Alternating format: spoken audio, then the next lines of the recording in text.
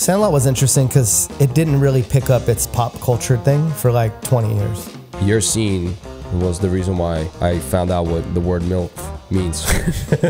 I'm 100% pro-suicide. It's your choice. I'm pro-choice.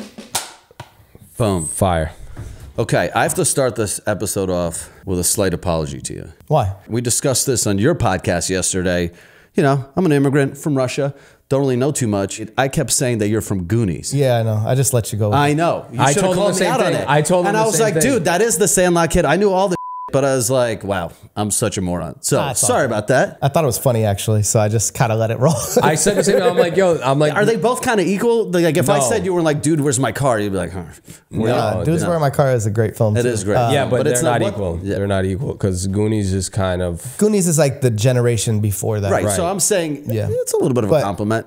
But yeah, no. What an insult. Sorry. Yeah, no insult. I mean, it's a great film. It does have the same pop culture aura, and it actually holds up and stands the test of time. So, in raw data, they are one and the same.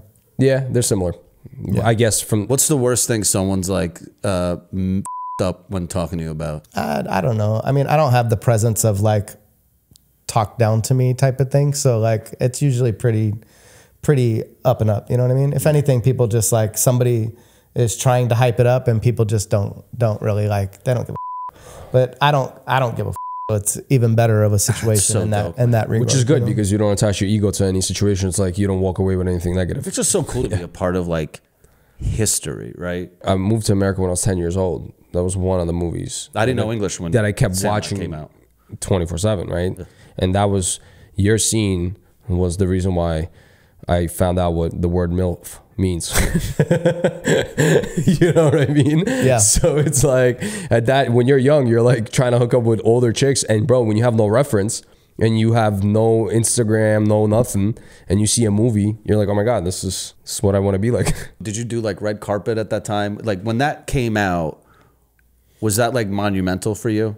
I'm just curious because I'm like so giddy about. It was interesting because it was a big studio film at the time. The budget was like $5 or $6 million. So for '92, I mean, it wasn't a huge studio film, but it was a studio film, And we did a bunch of press, and I had been working already, but obviously this was a very big film, and they did a lot of press around it, a lot of signings and different shit as we start to get on like promotional tours. Right. And then obviously we did a red carpet here in Brentwood down by UCLA at the theater there where they used to do red carpets and shit. And yeah, it was cool, man. I remember that experience was pretty big deal. It was a lot of press. It was like the studio machine was still the studio machine. Like, you know what I mean? Would you think that if that movie came out with streaming, it wouldn't have the cultural impact that it did when it came out when movies mattered, right? Like movies were an event.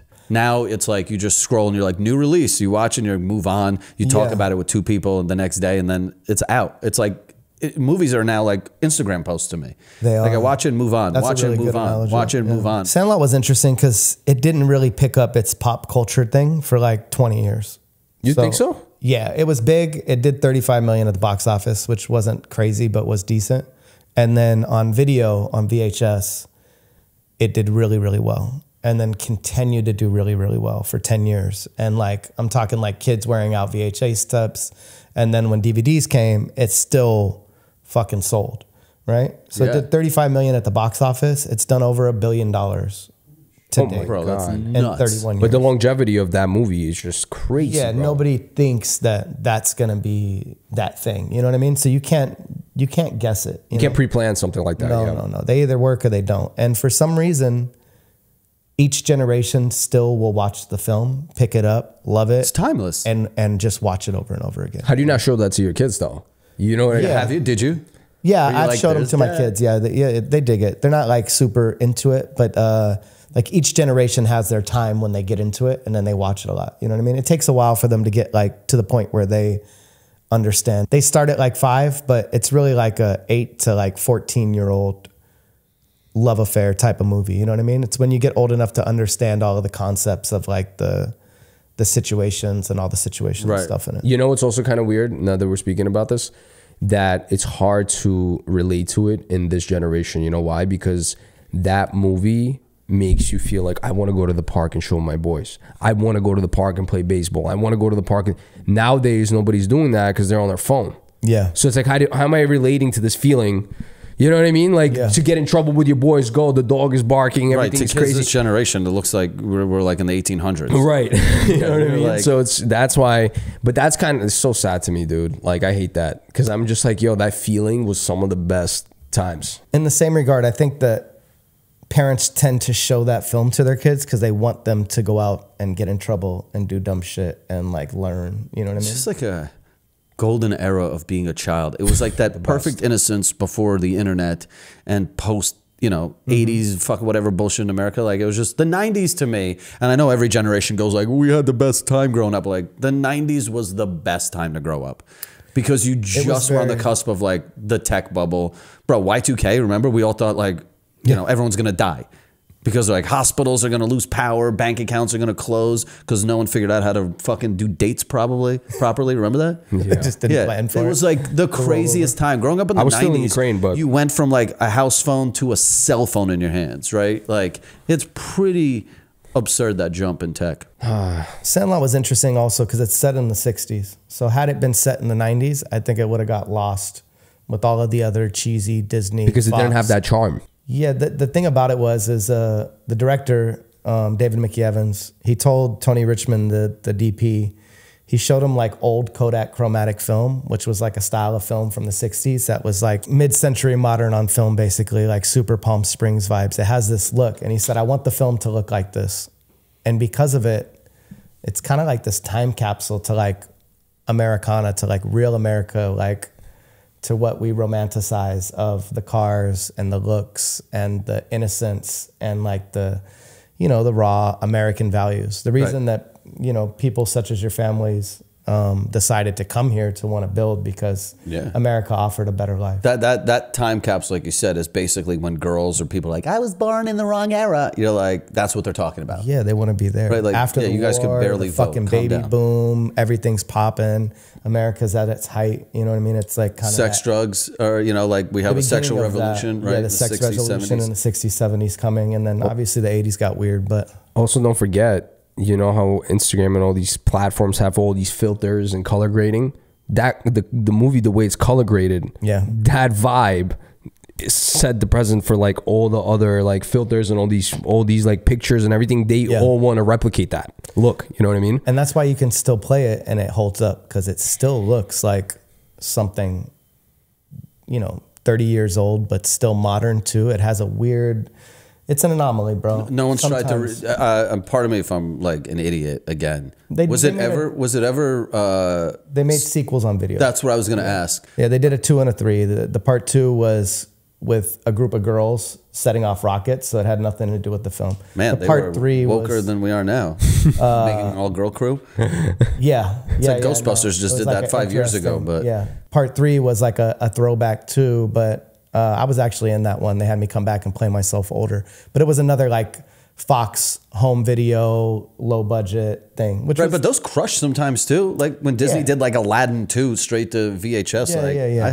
It had its time. But nothing will stand up to like the original film. And who knows? I mean, Disney owns it now, so it could go one of two ways. Either they pump it back. Did you guys, or was there a 30-year anniversary or anything? Yeah, we that was did last year, right? 2 years ago? 1 year? Last year. Last year was the 30th anniversary. So we did a lot of touring and baseball stadiums and Major League and shit like that. It was cool. When you guys go on a press run 30 years later, right? Yeah. Like essentially trying to hype this movie up a little bit, tap into nostalgia with everyone. Do you see a spike in royalties for that year because more people started watching, right? As opposed to just like the normal trajectory for whatever 20 years after it released? It doesn't increase residuals necessarily, I don't think, because who knows how the streaming shit is actually done these days. You know, it's a weird thing where we don't really know what is being calculated. It's a little shady. I mean, your guess is as good as mine, bro. Right. Like the algorithm you would have to calculate that, and then to audit their numbers would be like fucking impossible. On top of the fact that isn't Hollywood notorious for doing accounting, so every movie loses money? Of course. I mean, So one like, thing when we he did said try to do. it did 30 million, right? They probably went, oh, marketing was 30 million, right? And they write it off as a loss. I don't know, but yeah, they have ways of Hollywood accounting, I heard, and that's how they get people to not get royalties, right? Like, Would you start it right, Hollywood? So right. it's like, Say you have like a percentage on the film somehow, right? Like they give you 5% of the film because they want it you all so matters, bad, like gross net, right? whatever. And then they just go, boom, boom, boom, boom, boom. Hollywood accounting, guys, we actually didn't make any money because we spent $1 billion marketing it, and that dude's just like, bro, I was supposed to get 5%. We did have a little thing where MGM owned the merchandising rights, and we found a contract for the film where we did have a piece of merchandising, but auditing them was like, good luck. Right. They came back with some numbers that were like basically trash. While we look around at all these motherfuckers with T-shirts and all these licensing deals to Walmart and Target and shit, and then the attorney, who was a really good entertainment attorney, was like, look, we can spend 200 grand auditing their books and really going through all their shit,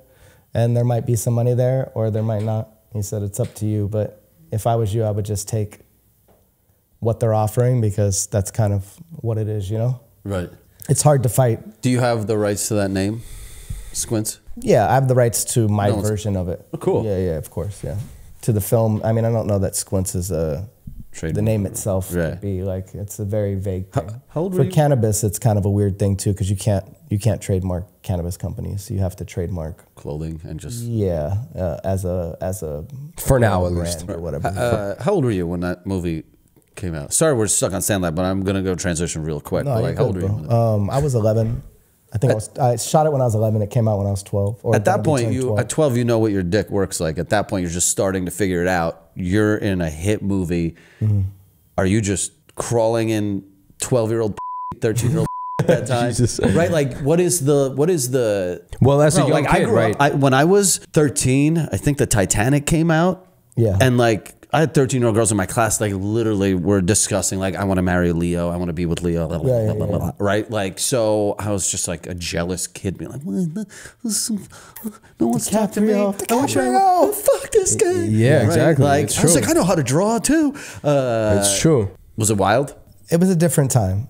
You know what I mean? So like, we didn't have Instagram or any of these things. So it was a much more quiet, like, regular experience. Junior high, yeah, I was a popular kid, but the film wasn't like that big of a deal yet, so it wasn't like a huge thing. That didn't happen till later, when Which is even better. Which is even better, in my ended opinion. up being a thing. Yeah. Yeah. Yeah, I was running around tagging on walls with my friends and being a kid, skateboarding and doing shit like that at that time. Yeah, we were into girls. You know what I mean? But I would like, have been such a prick. I'd be like, I'm in a movie. Everyone better recognize. yeah, mostly my friends.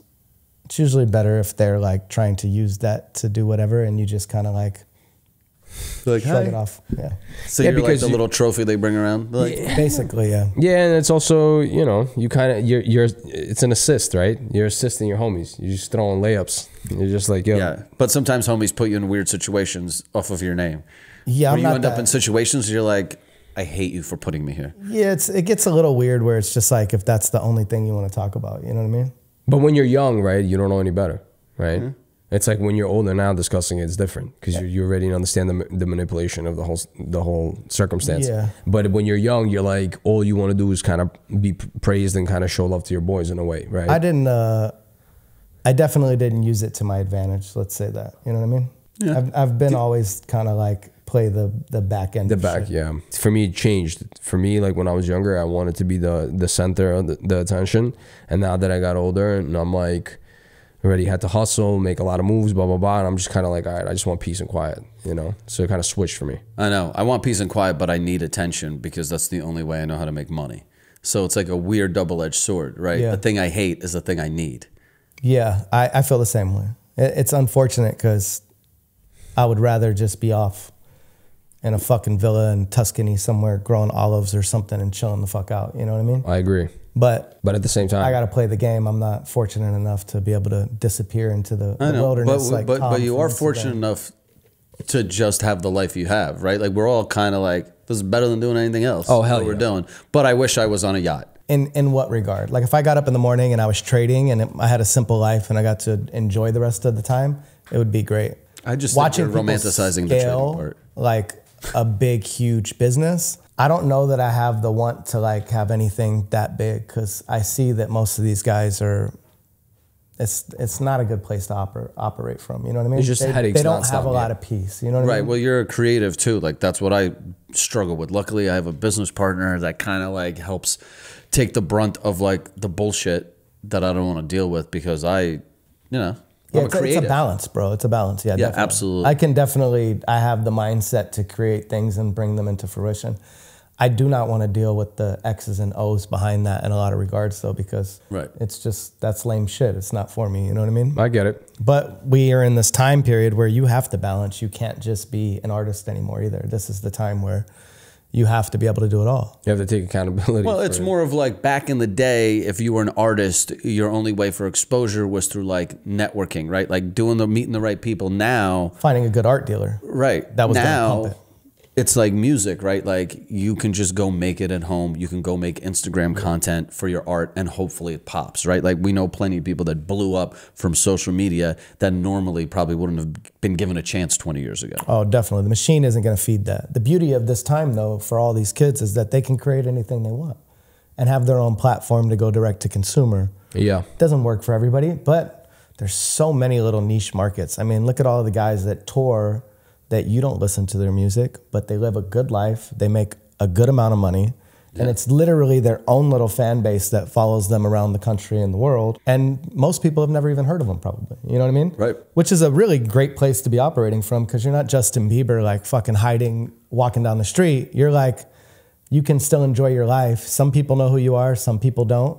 But it's a good thing, you know? Yeah, you just got to find your number. It's Like, hard what are being you- Tom Cruise.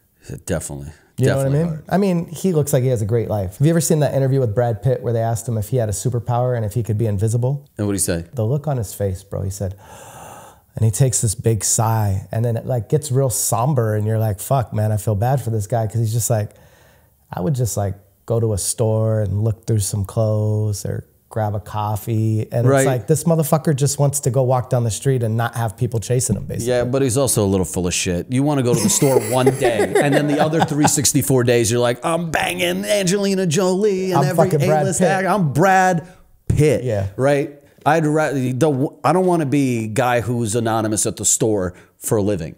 Right? Yeah. I'd rather be Brad Pitt. I mean, it is good to be a producer, right? Producers tend to get the best of everything. Because they get, they're on both Everybody ends. who's supposed to know who they are does. Yeah. Casting couch, baby. You get And to fuck your way everybody through else- Hollywood. Everybody Yeah, else because you have doesn't, leverage right? on both ends, right? Yeah. The star wants get the money. Yeah, the star knows who you are, and then They end up with the best of the best of the best, right? Yeah. And they get to go about their life being almost Unseen. unrecognizable, Yeah. right? Unless you're Harvey Weinstein. He was unrecognizable for a long, long time. You know what I mean? he's definitely going to be unrecognizable now after he comes out of I there. mean, I think he's going to die in prison. Yeah, 100%, probably. yeah. But that dude lived a longer life than most people before jail. Doing what he was doing? Oh, yeah, bro. I mean, the catalog that Miramax created was, I mean, that's film history, you know?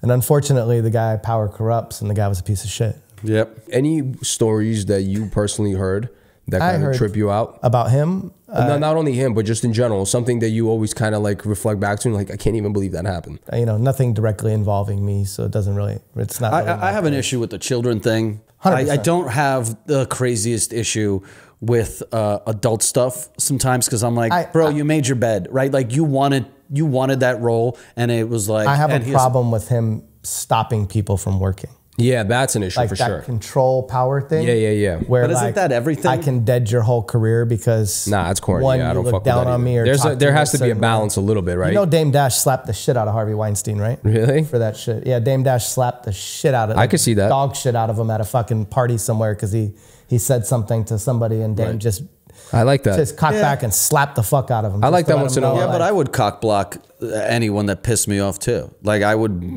burn careers if I could. I just don't have the power. But if someone annoyed me in some way and I could be like, yo, delete their Instagram so they don't fucking can work anymore, I would. You don't have people you hate? I have so many people I just don't like. I mean, me personally, if I don't like you, I just stay away from you. Yeah, but he's got a power trip, right? Like he goes like, get rid of him. I get what he has. I just don't think it's like He is not just power. I mean, remember when TMZ caught him at the airport, you knew who his driver was Rafael Perez. I don't know who that is. Rafael Perez is Denzel Washington's character in Training Day. oh Rafael Perez is the real cat from Rampart that was the gangbanger that ended up doing time for bank robbery, that is involved in everything and all of those stories. Yeah, because he wants a goon around with him. Row. Yeah, he wants a goon. That's not just a goon, bro. That's like a underworld level figure of like LA mob politics. You know what I'm saying? Yeah. So you have to understand that this shit was like between Hollywood and gangsterism and all of these things in that era. I think that you can see. Remember in you ever seen Be Cool with the Travolta and DeVito? Yeah, remember what he said? Remember he was in the, he's like Hollywood, yeah. He's like, but Harvey Keitel tells him, he said, this is the music business. We're all gangsters, right? He just let him know, like, you're not the only fucking wise guy at the table. Like, we're all fucking wise guys, right? No matter what you look at, you know. Right. But we look up to wise guys. We look up to people that We've romanticized that, right? But it was shown in the proper light to us to romanticize it. For some reason, Joe Pesci doesn't come off the wrong way in those films because he wasn't a piece of shit. He had some type of morals and a code, right?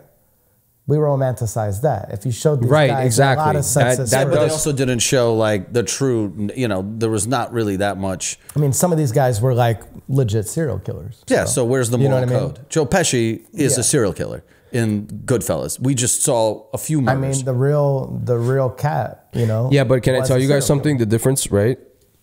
I romanticize Italian mob in, let's say, New York. Yeah. I don't know. I can't take account for every murder that I've heard, right? But for the murders that I've heard, it's always involved with people that they're dealing with. It's not like random people off the street. There might have been that's still a few murder, dude. That's fine. But there's politics of murdering people 24/7. I mean, if you get into it, they're the mob too, right? But I'm agreeing with the fact that I'm okay with all that. You guys are, you're saying you're not. No, but Harvey Weinstein. That's the mob too. That's the mob. You're telling me the business end of the mob wasn't okay with it. Because some of these guys got a little out of hand. And of course. I know. The 70s and 80s. There's always like extremes, you know. These certain characters and figures like Roy DeMeo and a couple of these cats that were like known as like, at one point they had to handle their own beef because they knew this dude was like, he's a psychopath. You know what I'm saying? Where I guess to a line where it's like, okay, this dude's killing because he can kill now, and now it's out of hand. I guess I get his point. I guess going back to Harvey Weinstein, I guess he was extorting workers. I'm saying what he did was right. He's just the mob technically I'm just saying if a girl comes up to me and goes, "I'll fuck you," and I'll do something for you, or I'm not gonna fuck you and I'm gonna do something for you, I'm gonna choose the girl that fucks me. Yes. In life.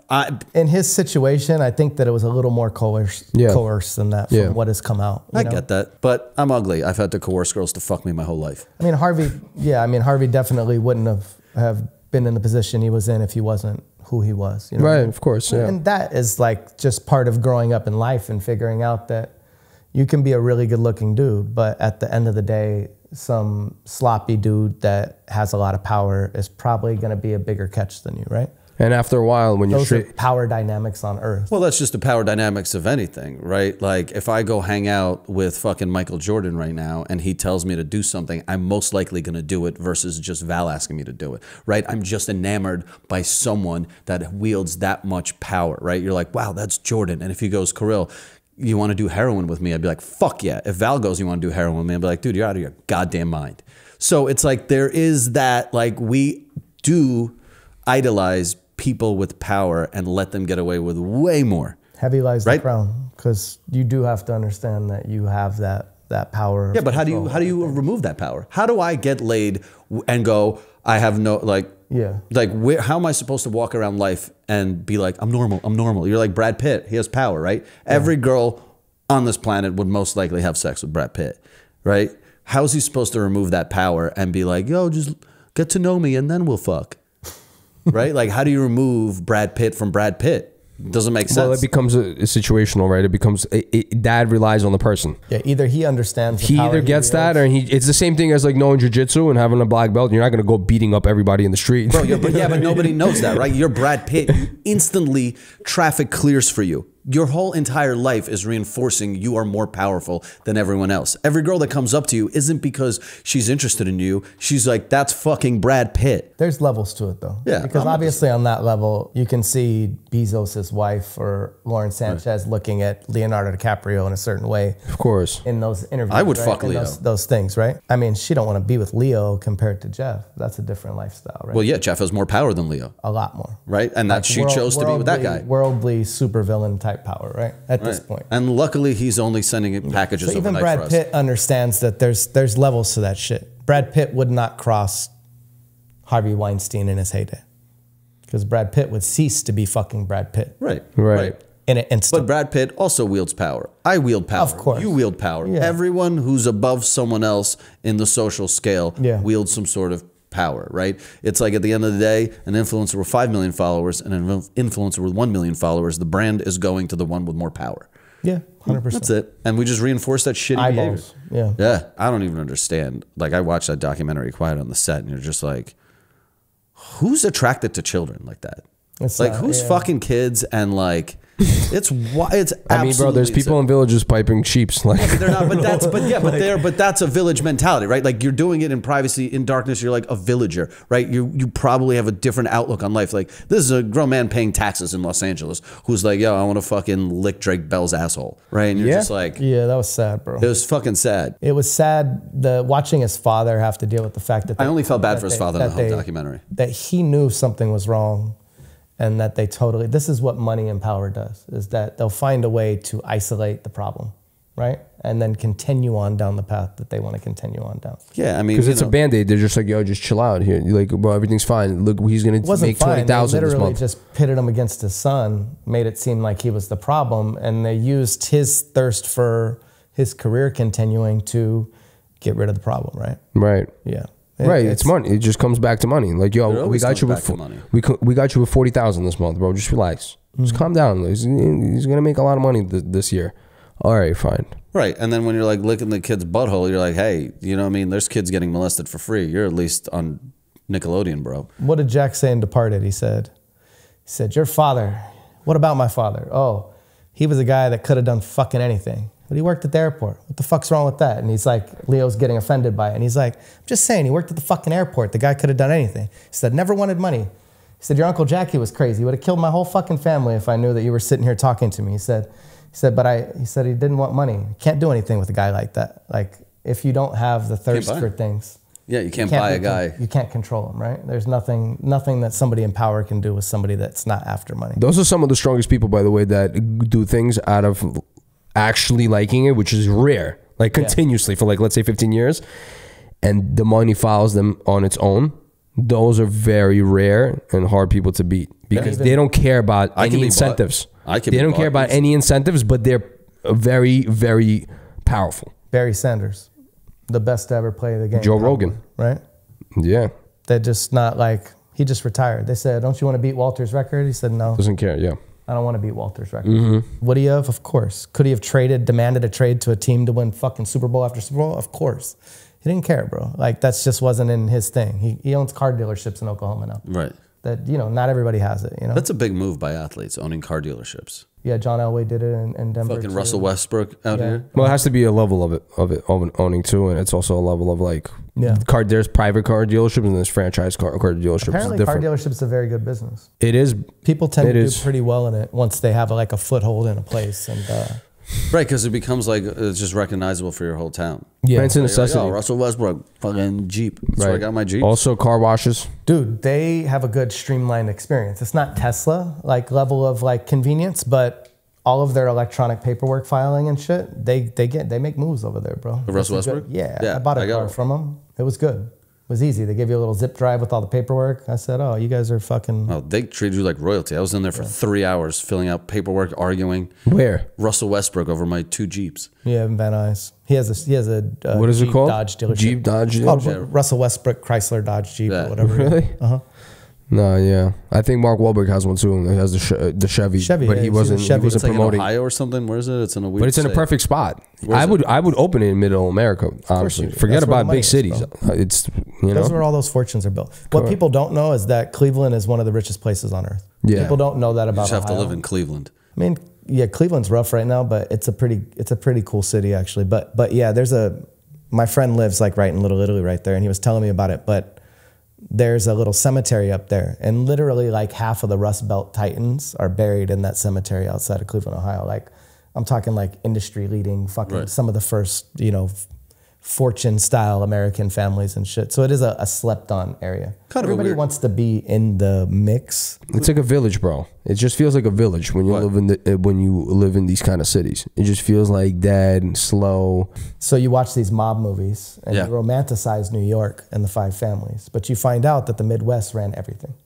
right? Right. Which was weird as fuck. Like the five families didn't run Vegas. That was fucking the outfit and fucking Kansas City. You know what I mean?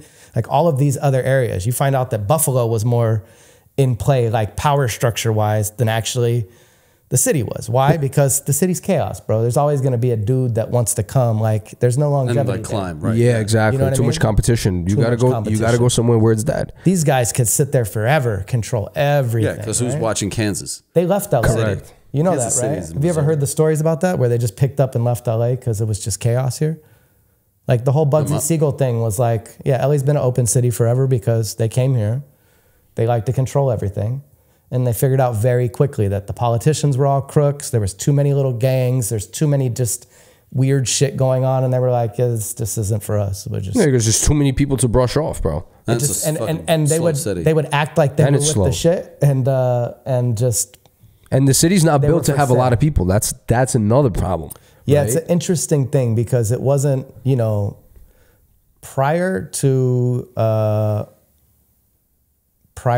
the Depression, LA was a very like little Dust Bowl type of town, and it was touted to be like a white Protestant community, like come out west to live here, and it has a very interesting history of it, Hollywood happening, and then it just exploding as this like weird anomaly that was never supposed to be as big as it was. Because it's like dreams come true here type of thing. So everybody's coming here. It's like a gold rush type of thing, right? It had like a lot to do with like the infrastructure of the San Pedro Pier, of the harbor there, of like, there was a lot of things in play, obviously.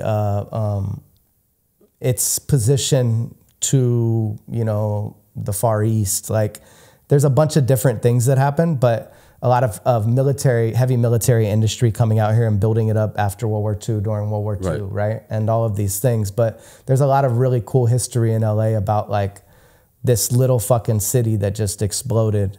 And the reason the infrastructure is so bad here is because it happened faster than they could keep up with it. Like it wasn't supposed to be this big fucking huge sprawling area. It was just a fucking town, you know what I mean? It was never San Francisco, but then it ended up, you know, becoming something else. Right. It's an ironic city, built on dreams, but more failures here than anything. There's a lot. Right. It's the most failures in the world probably happen in this city. Right. There's more failed people and it's also viewed as the place to make your dream come true. Yeah, because anything's possible. But also, these people come from small ponds. Exactly. It's people that come from places that don't have grit. That's the issue.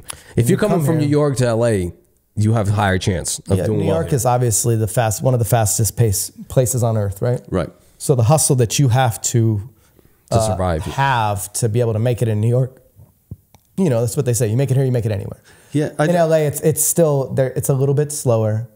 I think it suffers from the difference in time zones. Because don't forget, by the time fucking LA gets to work, New York's been working for 3 hours. And guess what? My mental, when I'm here, when New York's 5 o'clock, I'm already checked out here. So really, in reality, the workday is kind of here from like 9 to 2. Usually, right? It's 5 hours. And they're like, oh, New York's done working. My phone's starting to die down. Right. You want to be outside. You want to go do things out here too. Like the weather's better. The flow is different. Like in New York, you're like, oh, the weather sucks. I'll work till 9. You know what I mean? Like, and then I can still go get a meal, go see a show, go out for the rest of the night, and then wake up the next day and do it again. That's why the city sucks. Yeah, no, it's true. We have probably some of the worst nightlife in the country. I'd rather be in Texas for nightlife than Los Angeles. Anywhere but LA. Yeah. I don't understand the appeal of house parties. I don't like that because... And those are the better options to be honest. And it's unfortunate. Right. If that's the best option, I'm like, that doesn't... entice me enough. Speaking of Texas, this is a random like segue into this, but you guys saw what Joe Rogan did with Tucker Carlson when he took him to his club yesterday? Oh, the Kill Tony they did? Yeah, so No, Kill Tony has a show in Joe Rogan's stand-up comedy club. Who? I heard Tony that. Hinchcliffe. Kill Tony. It's Tony Hinchcliffe is a comedian. They do that live. Right, but don't they do it inside a spaceship? The mothership or whatever? Well, it's not. Yes, the club is called the Mothership. Right, but doesn't Joe Rogan? Oh, yeah, that's what I'm saying. Joe Rogan owns it, right? Yeah, and then They have that. He does a show where he has people show up, right? They roast or they get roasted on the. yeah, it's like essentially, dude, this is wild because the show blew up like crazy. Essentially, it's like a bunch of comedians in a dais, right? Like 6 people, comedians. You know, once in a while they did like Sugar Sean. Like they'll do anyone that's relevant that like fucks with comedy, right? And then like they bring up like comedians to do shit, and then they just roast them. And if they bomb or they do well, and I like that Joe Rogan randomly brought Tucker Carlson onto the stage. He's like, "Yo, I'm gonna show you my club." He's like, "Yo, do stand-up comics even make any money?" And Joe Rogan's like, "I mean, the guy that does the show sold out Madison Square Garden 2 times." He's like, "No way." He's like, "Yeah." He's like, "You want to go check it out?" I was like, "Sure."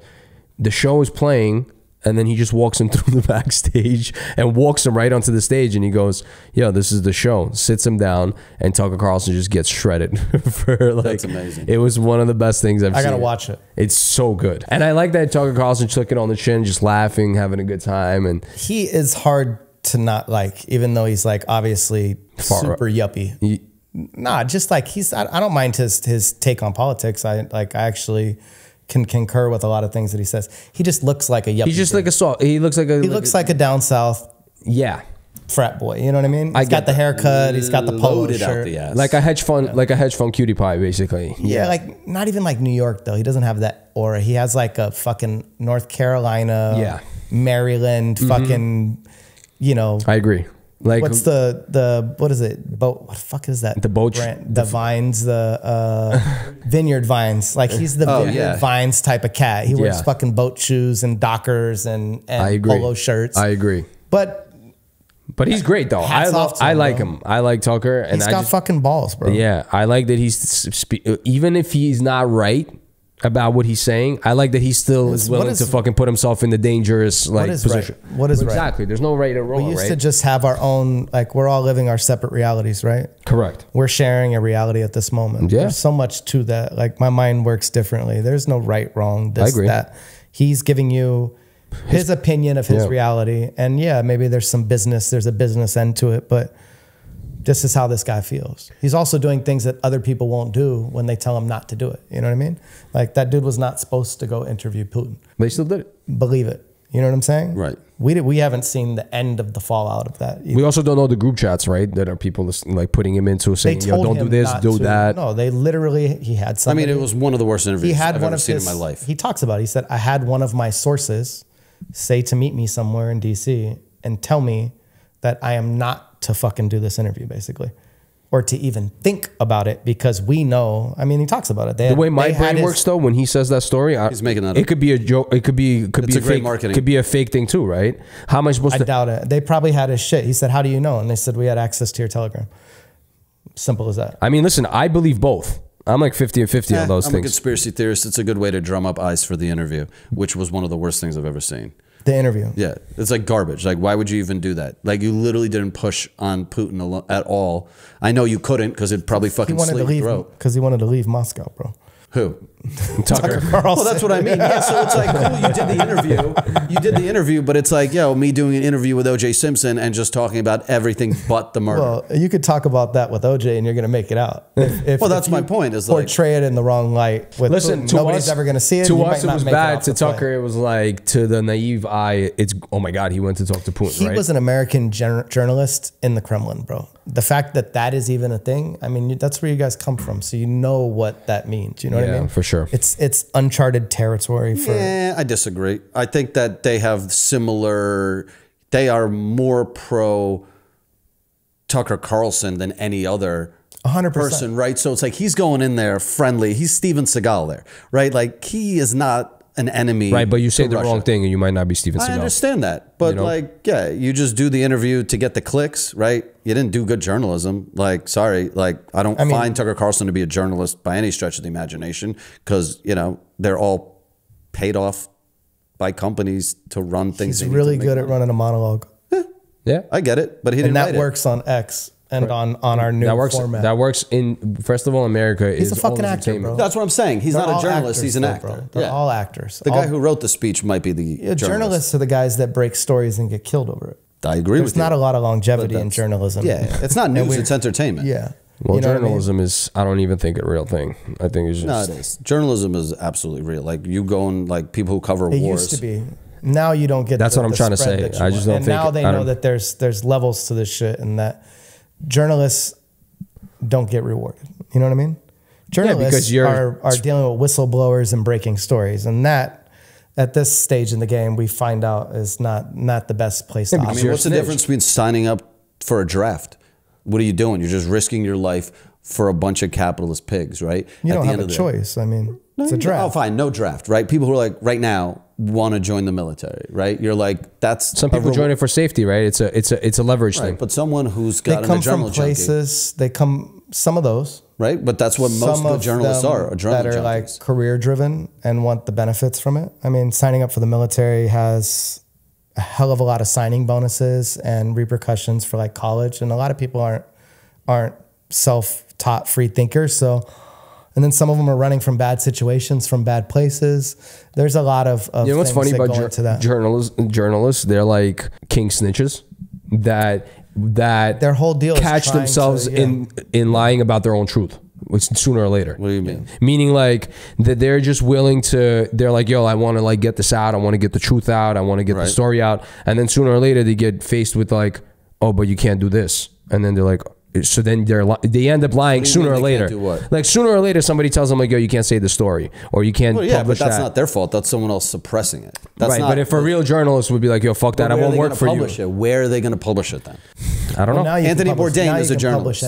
Anthony Bourdain was a journalist. Now you can publish anything. It's true. You can have your own blog in 2 seconds. Right? It's just no one might see it. There was a book on Houdini. Have you guys ever seen this? So they did a book about Houdini's life. And basically it was a take on, he was one of the first intelligence officers like pre-wartime. Because basically they would let him into all these countries all over the Far East and Europe during wartime. And he was a master lockpick and a contortionist. And there's a story about this dude was most likely like one of America's first spies. And he was going around to all of these places, photographing all of these jail cells and all of these different places because they would let him in. Very, very interesting take. And it makes you think. I think there's another one. There's a movie about a dude that ran a big game show in the 70s. Yeah, it's called Confessions of a Dangerous Mind, but they claim he made it all up. There's no evidence he worked for them. Well, but a great movie. Yeah. Of course he made it all up. I mean, yeah, but it was George Clooney directed, I think. Yeah, it was a great film. And Sam Rockwell and Drew Barrymore. Fucking awesome movie. Great movie. You watch that movie and you're like, oh, I want to do that. Yeah. When they send that couple to Germany for their fucking wedding party, they're like, why are we going to Germany? He's like, and then you find out he's got like jobs to kill people in Germany. It's an interesting thing. Yeah, it makes a great story. Well, it makes you think about, well, we think of James Bond, and James Bond isn't very effective in that field, right? Realistically, like, I mean, he's distracted by pussy. One of the worst, one of the worst spies possible. Literally, you really want somebody that's welcome everywhere, right? I don't know. I mean, it's an interesting take. I grew up in circumstances where you see something, say nothing. You know what I mean? So that's just how I grew up. Me too. Do you think the world is so racist? That's why we don't have a black James Bond, because he can't go everywhere. He's going to be the Idris is going to be 005. 005. Wow. They even he's downgraded from 7. I think he's going to be the alter ego in this new film. I think he was too old to be.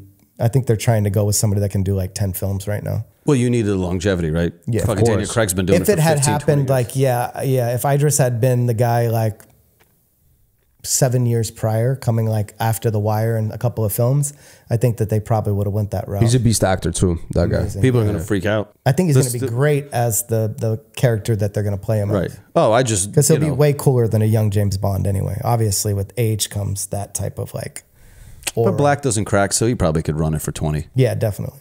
Yeah. Idris Elba was started out as a door guy at Caroline's Comedy Club in New York. I wasn't working yet there. I was like a graphic designer, but like 5 years before. Interesting. Vin Diesel ran the door too as a security guard, right? Kind of wild. It's not a bad gig if you're trying to fucking meet everybody and get people into clubs or get people into shit. I mean, it's a Right time, right position, place. It's a position of power. Right? There you go. That's how the Was, the door guy in New York City for like Marquee Avenue, he's in like every, you know, whatever movies that come out once a year, he's in a few, because he's in a position of power to let you through that door, and you go, oh, I gotta pay him back. Doorman. Yeah. Was is the Harvey Weinstein of nightlife. Yeah. He's not fucking him, but he's wielding power. Yeah. Yeah, you meet everybody. People like you. People take a liking to you. You do a favor for them. That's why it's good to Things go in your favor. Definitely good to be in places where you get to meet people. Obviously, if you're not a crazy introvert, you want high traffic. Yeah, you want high traffic of people. Yeah, high traffic of influential people. If you're trying to climb the social ladder, I mean, that's the, or just make any moves, that's the right? key. If you want to build any business or anything, you want to have people that you can bring around and make money with. I agree. That's why it's hard, right? When people are like, oh, go back to school. If people are like 30 some years old and they don't have people that they're around or they can build something, what are the places that you can go to network if you don't know anybody, right? It's like, it's hard. But you can go back to, what are you saying? No, I'm saying like some people like get stuck, right? They don't have anybody. Let's say like, bro, some kids are raised in South Carolina and they just don't, they're like 30 years old and he couldn't figure out his life. Where do you go to meet people to fucking build a business if all of a sudden he just got it? Then you shouldn't build a business because you don't have the fucking brain power to leave North Carolina and go to a place and hustle, right? That's just a guy who's just going to have, you know, everybody wants to be an entrepreneur because of Shark Tank right now, right? But it's not for everybody. It isn't. It's not. It's everybody doesn't have the work ethic. Everybody doesn't have the mindset. Everybody doesn't have the wins and losses like that they can deal with. You know what I mean? There's the world needs ditch diggers too. Everybody wants to be a chief, but like, let's be honest, maybe that's not the best set of fucking rules for everybody to be operating from. You have to be realistic. In 8th grade, I was like, oh, I'm going to be a basketball player. And then I shot a basket into my own net on the first game. And I was like, cool, guess I'm good at art. And that's it, right? You just got to get humbled a little bit. And a lot of entrepreneurs, I wanted to play it's just ball so easy too. To say entrepreneur. That's I'm 5'6". It probably wasn't in the cards. Yeah. The guys that are 5'6" make the league sometimes. Are you a Jew? Yeah. No, I'm not. But in general, like, I might as well be. I'm built like one anyway. So it's the same shit. I get it. You know what I mean? Right. Yeah. It's the same thing. Yeah. Jews are like Diddy, I wanted right? to be Michael Jordan. That wasn't in the cards for me. Fuck, Jordan wanted to be Jordan. And before his little height stretch that happened in high school, the odds of him being who he was probably not going to work. His brother was a much better baller than him, like pretty much throughout their whole growing up life. That's gotta suck, being the other Jordan brother. I mean, look at Kobe. I mean, physically and attribute wise, they say that, Allen Iverson was a much better physically gifted basketball player than Kobe Bryant. But he didn't. Kobe worked harder. Kobe worked harder than everybody, bro. And the gap just kept getting bigger and bigger and bigger off of his own determination, right? Yeah. Sometimes in life you can't actually outwork everybody else. It's crazy the city loved Kobe so much they ignored the child shit he did. Didn't he fuck like a 17-year-old girl or something? Was she underage? Yeah. I don't remember that. Crazy. Coming out. You can't make fun of Kobe in this town. Which is crazy to say that like that guy's off limits. You're like, dude, it's just a basketball player. I get he united this town. I understand that, but I don't think it was just the... What? 19. She was 19? Yeah. Accused of what? Raping. Yeah, okay. That's bad. Last time I checked. Accused. Her story didn't check out though. Yeah, exactly. That's what I'm saying. That's a power struggle, my friend. That's a guy with a lot of money who can suppress a lot of shit. Yeah. So we don't know if he raped her and then like... we don't know a lot of stories. I don't know anything because I wasn't there. But in general, I think Kobe wasn't just... Because remember, during the Shaq era, the town didn't really embrace him as much as you think they did. I think over time, his long-term determination to stay in one place. Well, because he was loyal to the team, and live and die by that was like what we attracted to. And then it became like a thing where you're like, damn, this cat stuck it through. He can be so determined and so tenacious that like, yeah, everybody else in the world hates him, but why wouldn't you? You know what I mean? Nobody wants to play against a guy like that. He was a goon. He was a goon. Yeah. That's the difference. And he like obviously played it like business, but he's like, yo, I'm still gonna just stick with this team. And off the court, he was a pretty good dude. Quiet, stuck to himself, whatever. You know what I mean? He wasn't like a typical athlete. his was put here to play Any ball, girl that bro. had sex with Kobe would claim that he raped her.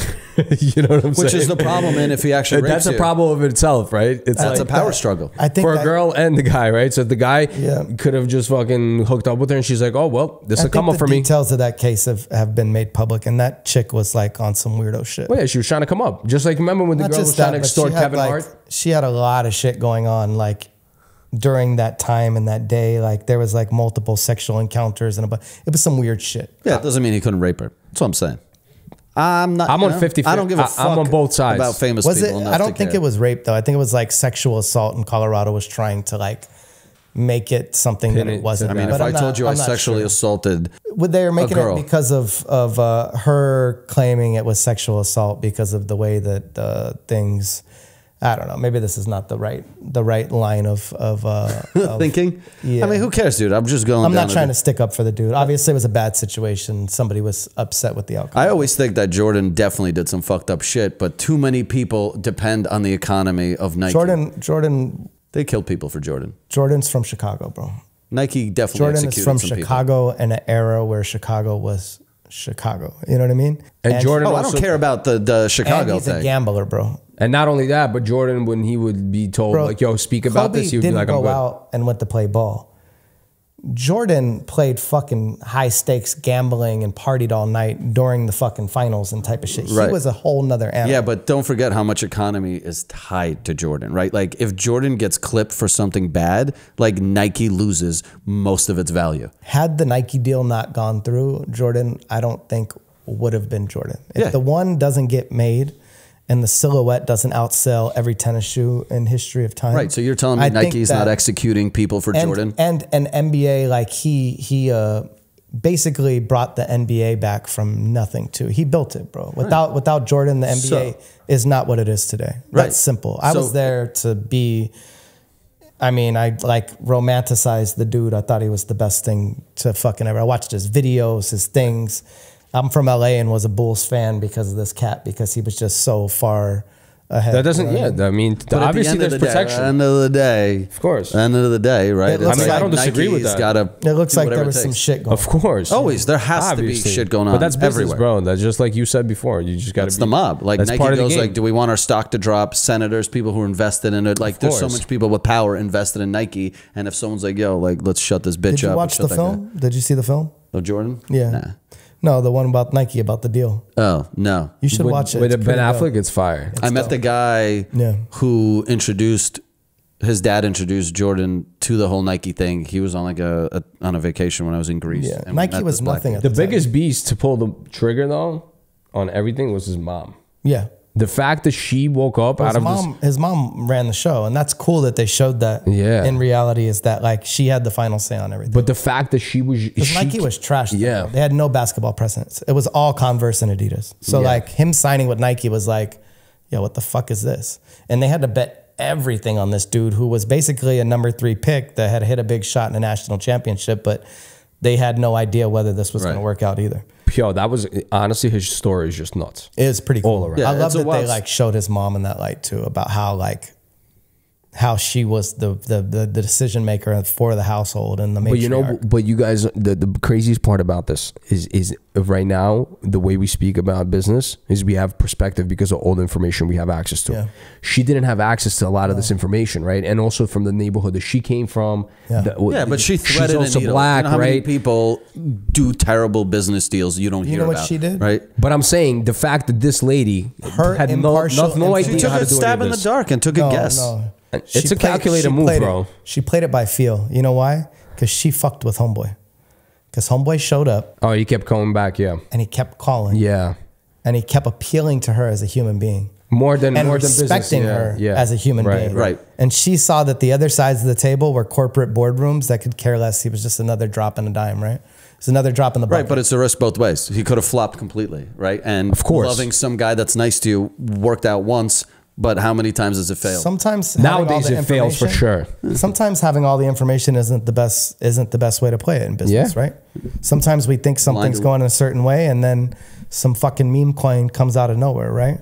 You don't know what GameStop is going to do. You don't know what the power of some dude on the fucking internet writing on Reddit is going to change the fucking financial world. Like, it's true. This time, sometimes following your heart and just saying, fuck it, I'm gonna ride it out in this situation can be the biggest wins, right? Or the biggest losses. Or the biggest losses. Yeah, well, we only see the wins, right? That's what they make documentaries about mostly, right? Like, who's watching a documentary about failed brands? Like, once in a while, but mostly they're supposed to be stories of inspiration. When they rise and then fizzle. Inspirational stories come from those rare moments. We should make a film about a brand just not getting off the ground. Oh, the problem is, dude, you know what I'm saying? Who it was? I just watched this thing. Do you know this dude, Jesse Seltzer? Whatever. Sounds familiar. So he's like a serial entrepreneur kind of guy. And is it Eitzer? Jesse Eitzer? Is that his name? The guy that runs, right? It's the cat that runs a lot. And he invents like companies and shit. Yeah. Well, I don't know how to pronounce his name. You're probably right. Does he have curly hair? Yeah. Wiry, skinny guy. Yeah. He just posted today about like his biggest failure, and he's like, "Yo, I did sheets. I don't know if you remember what sheets were. He's like, yo, we did like a Listerine strip, but we put caffeine on it." And he's like, yo, at that time, I saw 5 Hour Energy was doing 10 million units a week. And he goes, I can get in on this market and fucking mop the floor with them. I'm going to drop these little like energy Listerine strips. He's like, yo, we got LeBron to be the face of it. And he's like, week 1, sales through the roof. Week 2, sales even bigger. Week 3, he's like, I called my wife. I was like, we're buying a house in the DR. Like, this is insane. Week 4, done. Failed. And he goes, this is the problem. No amount of branding, no amount of attention. The product sucked. And he goes, they bought it, and then they never bought it again. Bro, that's because he's like, the flavor was terrible, and no one wanted to rebuy it. Those strips are trash, bro. It's a taste medical. Even the Listerine strips were like, they were whack. They feel weird. They dissolve on your tongue. They make your mouth feel weird afterwards. It seems like, this is the easiest way to have a delivery system. Maybe for like a morphine patch or something, but not for a fucking 5 Hour Energy drink. I like drinking coffee because I like drinking coffee. Yeah. I could use another one right now. You know what I mean? I'm going to sip cold brew or drink a coffee or enjoy something. 5 Hour Energy has like a niche market with like truck drivers that like the way it tastes and just fucking jam those things at truck stops in different places. I used to take one every night when I was doing parties 5 nights a week. Also back then, the health conscious market wasn't really as heavy. Yeah. Now the whole like you got to be healthy, you got to be aware, blah blah blah. So now everybody's looking for the healthiest option, and that's kind of the winner. The vegan wave died. We've seen that, huh? Thank God. Isn't that interesting? Sorry to pivot, but no, it's a good pivot. Vegan wave is fucking. That didn't. Oh man, that didn't last. Yeah. Do you care to be healthy? Do I care? Yeah, I want to be healthy. Do you like it? Do you feel something from it when you when you have a good streak? Yeah, absolutely. You feel clear headed, like better energy. Probably. I will not sacrifice enjoying lifestyle for that though. Like I don't want to go to, I tried the vegan thing I did for 6 months. I looked like death. Unfortunately, it can be if you have a chef preparing proportion meals for you. Pretty crazy. I mean, if I had a chef, I don't need to be vegan. But most of the population, it is not. You know what I mean? Because you're going to eat bullshit. You're going to eat fucking soy burgers and whatever it is. Because I know I did. I was side dish shorty, bro. What am I doing? I'm just eating carbs because there's no substance in anything. So I did the vegan thing for like 6 months. I felt amazing. I sprung out of bed. I had tons of energy. I'd worked through my day. I did feel great. I looked like I was dying, like literally pale, thin, fucking eyes sunken in, the whole thing. It's hard to like convert people to your lifestyle when you look like a corpse walking around, you know what I mean? And then I decided to start eating meat again, like in 2020, I think. Went like hardcore, like the opposite direction. Not like carnivore, but definitely trying to eat all whole foods, more of like a paleo aspect, I guess. But I enjoy the, I don't know. I've been, since once I started eating again, like I just crave fucking beef like constantly. I can't eat fucking raw meat though. I love steak because it's easy to make. Yeah. And it tastes delicious. Like boom, 15 minutes on a cast iron, 3 ingredients, salt, pepper, and a steak. No, it's just a simple thing. It's just a simple thing to eat, right? Versus like, I don't know. I do get you though. I come home from work, I'm tired. Yeah. I stop by the store, Last I get thing a I wanna do, ribeye, yeah. I throw it on the grill, and I'm eating. 100%. And it's very filling too. Last night we made for dinner, we've been doing this a lot. There's these guys on Instagram that make these like meat boards and shit where they have eggs and this and that, but it's a very protein conscious thing. And last night for me and the fam, I did a couple of steaks, sliced up thin, some hard boiled eggs, some apple slice, some cheese, and a fucking avocado just chilling there. And Breakfast or dinner? That was for dinner, yeah. Bam, hard-boiled eggs at dinner. I would be farting it up. Yeah, it's yeah. But they I don't. It doesn't bother me. I like hard. It doesn't matter what time of the day. I'll eat hard boiled eggs any time of the day. Yeah, same. I tried your little roll technique too, but yeah. The ice water didn't help. How long did you boil it for? I brought it to boil and then I waited about 6 minutes. They were perfect on the inside. Yeah. And then straight into the ice water. And then you click it, hit it a little. Yeah. But it's like you gotta have a slider in the thumb. Yeah, it has to be kind of a slide. It's a technique. Yeah. It's like when I eat sunflower seeds and like some American kid is eating sunflower seeds next to me, like he's doing 1 seed a minute. I'm like, I'm like a bird. Yeah. I can eat a bag of sunflower seeds in 30 minutes. Yeah, same. When to kill a craving, I'll just eat sunflower seeds. They say back in the day in Russia, when people used to quit smoking cigarettes, they're like, yo, just get sunflower seeds when you crave a cigarette. Yeah, just kill the craving. Yeah, that's what the pretzels and all the shit at the bar is for too. Yeah. What do you guys eat? What's the salty fish, the fried fish that you guys eat? Taranka. With beer, right? Taranka. Vobla and taranka, yeah. I eat that. I go buy that at the Russian grocery store here. His girl can't stand his mouth. The smell. Beer. What, selyotka? Yeah, my girlfriend's like, yo, you have to eat that like in another room. I eat that fucking fish. Pickled fish. I put on my fucking surgical gloves. For Americans, it's a very a very different vibe, right? A lot of pickled, fried, like salty things that just an American. Well, to preserve it so you could afford to eat food, right? It's like in America, you guys had McDonald's, so you're like, oh, if we're broke, we can go eat a burger for 50 cents back in the day. In Russia, you're like, well, okay, we got to find a way to make this shit last. Right. It was peasant food. If it got any worse, like Russians would be pickling roaches and shit. I mean, I'm Irish. We eat peasant food too. Yeah, it's just what it was. You have to remain having a taste for peasant food, just in case. Yeah, you can never get yourself too excited. I like it all. I could eat any of it. Yeah. I can eat Wagyu one night and bologna another. I went to this restaurant called Matu on Beverly in Beverly Hills. They have that famous Philly cheesesteak. I haven't had it. The like Wagyu Philly cheesesteak. It's insanely good. Try it. Very good. I love cheesesteaks too. Went to eat to the actual restaurant. Disgusting. Couldn't do it. Yeah. The way they cook the steak, and not only that, but they don't take your preference. I'm like, yo, can you just cook this more like well done for me? Because I just eat. And they're like, no, sorry. Like, pretty much they can't. A well-done steak, you're pretty insane. No, but compared to what they were doing, I want medium, usually. Yeah. But these guys, I'm talking about when I'm cutting the steak. It was just seared. You could still, when you pull the meat apart, you still see the strings of the meat coming apart. And I'm just like, whoa. I'm like, this is raw, bro. I'm like, this is not even cooked. We're going to sear it and just put it on your plate. And he's like, all right, I'll give you a hot plate. You could just sear it on a hot plate. And I'm like... Can you get the cheesesteak anytime? Cheesesteak is only, I think, midweek and only at the bar or to go. But that's how a restaurant survives, right? One item that somebody craves, right? You'll always go get the cheesesteak. You just won't eat there. Yeah. Right, but that's like, you need... My favorite restaurants are something I crave. $40? Cheesesteak is $20. Is it? Yeah. Wagyu? That's not bad. Yeah. It's really, the bread, for some of the freshest bread I've ever had in my life. The cheesesteak is literally one of the best cheesesteaks I've ever had. You're making me want to go grab one after. I'm telling you, it's very good. It's like insanely good. And I think they start only cheesesteaks after 3 o'clock all the way to nighttime. I'm not sure what the timing is, but it's like a certain time and you go to the bar or you take it to go.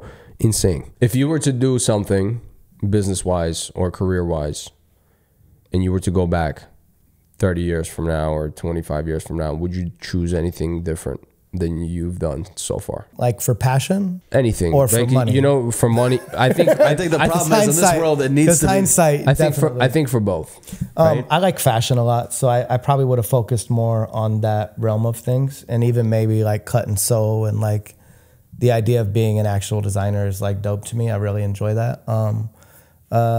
Maybe I would have went to film school and pursued the back end of that business more. That's what I always told myself I was going to do. I love cannabis. I'm happy with the direction that I've taken. But the beauty of now is that I'm at a place where I have a little bit of a platform in my space and I can do all of those things from where I'm sitting, right? Right. Like I have the new retail store opening, and through that, that's when I pick up on things like this, because these are all opportunities to do, right? This hat is actually a patch I had somebody draw and make and shit. And obviously it's like, that's from my brand, but it's also like super like Harley Davidson vintage inspired type shit. So I love those like other waves of things, right? Like, oh, I can throw the glasses on the Eagle. I can throw this on this and make it mine. Yeah. I love creating in that regard as well. It's fun. Well, it also sends a certain vibe, right? Like if you're using iconography that's recognizable and what it used to stand for, you're kind of piggybacking on it, right? That, and it's a part of my life too. You know what I mean? Like I come from biker stock, and I'm from the San Fernando Valley in a time period when this is like all of these elements, you know? So it's cool when it's true to yourself and it fits. Have you seen the movie Alpha Dog? Yeah. Who was the weed dealer in that movie? I forgot his name. Jesse James. Jesse James. Yeah. You've been in the weed game for 20 years, right? And in LA. I mean, that was before the weed game was the weed game, but he was just a kid that somebody was dumping too many packs on him. He's from the Valley though. I know those kids. I know. Like, that's what I was saying, because you've been around for a long time. The movie is romanticized. It is, right? It's not as accurate. He did end up like fucking fleeing and living in fucking Brazil or wherever he was for a long time, being an English teacher, starting a family and shit. So really, the kid like really went out there and did that. But that was stupidity, bro. That was a kid that had access to too much work before he should have. When the numbers were, you know, that's shit, that Canadian shit was going for like $3,000 a pound then. It was like, there was a big amount of money for these little punk kids in high school to be dealing with. And then impulsive decisions. Stupidity, bro. The whole fucking thing was like amateur hour. Go fucking kidnap his brother and we don't know what to do with them. Then we're going to do this. It's sad, bro. Very sad. And they made it look cool on the film because it was done well. The ending of the movie in reality was so like, you know, oddly enough, I had one of the kids' parents come into my store I was managing at the time and help them out, like getting them some cannabis years ago, and talk to them a little bit about that whole situation. Yeah, it came about just like naturally in conversation, but they actually came in and were telling me about their older son who kind of got his little brother killed basically, and the whole situation. And I like, you know, Ben is like my homeboy too. We used to be like super tight. Why am I fucking blanking on Ben's name? Ben Foster, yeah. Yeah, we used to just hang out and take his dad's BMW out and shit when he lived at Oakwoods. He was a like actor kid, and he's a fucking brilliant actor too. He's good in everything. One of my old friends, he's a cool ass cat. Yeah, Ben Foster. He's fucking great in everything. Oh yeah, he started on a Disney dude is show. No joke. Yeah, he's a big legit. actor. Me and him used to run around together. We were pretty close and shit. We have some cool stories together. Yeah, he ended up playing that role, so they made it look more dramatic. Then they made it a movie. Yeah, I mean they exaggerated, right? Catch Me If You Can is fake. In reality, it was a sad situation from some Very dummy sad. kids that did something they shouldn't have done, and then it affected a whole bunch of lives over nothing. And it's a bad look for cannabis too, because that's not our vibe. You know what's sad about that? The kid that dies in the role of the kid that dies in real life, that actor, he actually passed away. I think in a car accident or something like that. And he was a Russian kid too in LA. Is it the kid I think you're talking about? Did he get ran over by his own car checking his mail? Yeah. That's what happened. Yeah, right? I think the car that was tragic. Fucking awful way to die. He had a Jeep, bro. And he was on a hill. Yeah, and it slid down. And the fucking Jeep, the emergency brake or whatever happened, he's checking his mail and he gets crushed by his own fucking car, bro. Insane. He's about to do like superhero movies. The career was about to be like the biggest kid in the game, and he fucking goes out checking his mail. Bro. Life is a fucking trip. Disgusting. That's actually how I would prefer to die than slow death. I get it. Just get hit by my Jeep. Bye. I don't think it was quick. I think he was like, yeah, it just rolled over like Austin Powers just rolls over him like. Yeah, I think he was like stuck under it. Yeah, Anton. Yeah, Yelchin. Yeah. Yeah, that's a fucking shame, bro. Well, that kid died? Yeah. The Russian kid from Star Trek. Hello, my name is, whatever his name is. I like that kid. He was a great kid. He's going to be huge, bro. He was going to be huge. Damn. Yeah. And he had that alpha dog fucking, and you know what's the saddest part when Justin Timberlake is playing the role and he just keeps trying to decide if he's going to kill him or not. And they were like homieing it out in the movie. I'm like, bro, I know he's going to end up killing him, but I'm watching it. And I'm just like, bro, why would you kill him? Yeah. Like, why would you kill him? I just don't get it. And it's just a stupid, and you would think like these kids are young. You're a like child, bro, this goes back to the power thing. Homie had some power. Right. And in those, especially as a child, as a mind is just developing. And that ego. Everything is, remember how it was when you got your heart broke or somebody dished you or something happened when you were a child or it's forever. in middle school? Yeah. This is the worst fucking thing in the world that could ever happen. It was life or death, bro. You know what I'm saying? And these kids literally, they can't conceptualize that. What do they say about that? When you take a life or when a life is taken, they say or when somebody commits suicide, they have a saying, and it's the absolute decision to a temporary problem, right? Yeah, everything fades, bro.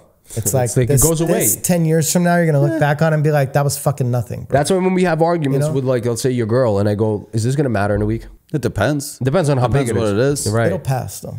I'm 100% pro-suicide, but that's, it's your choice. No, I'm pro-choice.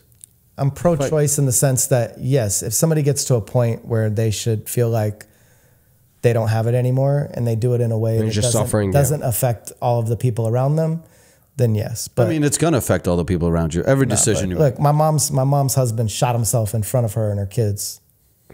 That's some spiteful shit. Okay, sure. I just meant There's like if you're a chick this you're being motherfucker's raped gone. every day for your entire childhood, you kill yourself. I'm like, I get that. No, I understand. Yes. But don't make a spectacle out of it. Right, exactly the way he's talking about it, exactly. If you're on your deathbed or you're an older cat and you're just done and you don't really have it to get up anymore every day and somebody's going to put you down, then I understand you wanting to make that decision and you having the freedom of choice to say, yo, when I'm done, I got to get out of here, yeah. Don't affect all of the lives around you while you're doing it. But that's aggressive in front of the kids. It's wild. Yeah, that's you know what I mean? Like, bro, what are we doing? Yeah. What's the spectacle for, like you said? Yeah, as a kid, you're like, okay, look, this is a dose of reality a child should never get. That like I never knew death existed really until like my teenage years, right? Where you start understanding like, not everything's happy. Right, correct. Right? Yeah, I mean, there's a little girl that's 9 years old right now that on April 8th the other day, I don't know if you've seen this story, but her mom killed her man and her baby sister and left them on the fucking freeway for whatever reason. We don't know. Wasn't it the eclipse? Allegedly, but like who knows? But and left her on the side of the freeway, and she's still here, bro. And she has to wrap her brain around the little girl. Yeah, the 9-year-old's alive. Yeah, it's hard. It's hard. It's hard on an individual. It's nasty on an individual basis, but on a mass scale, it's funny how we don't care. Right, we care about individual stories, but we don't really give a shit when the mass scale of oppression and sadness that happens to people.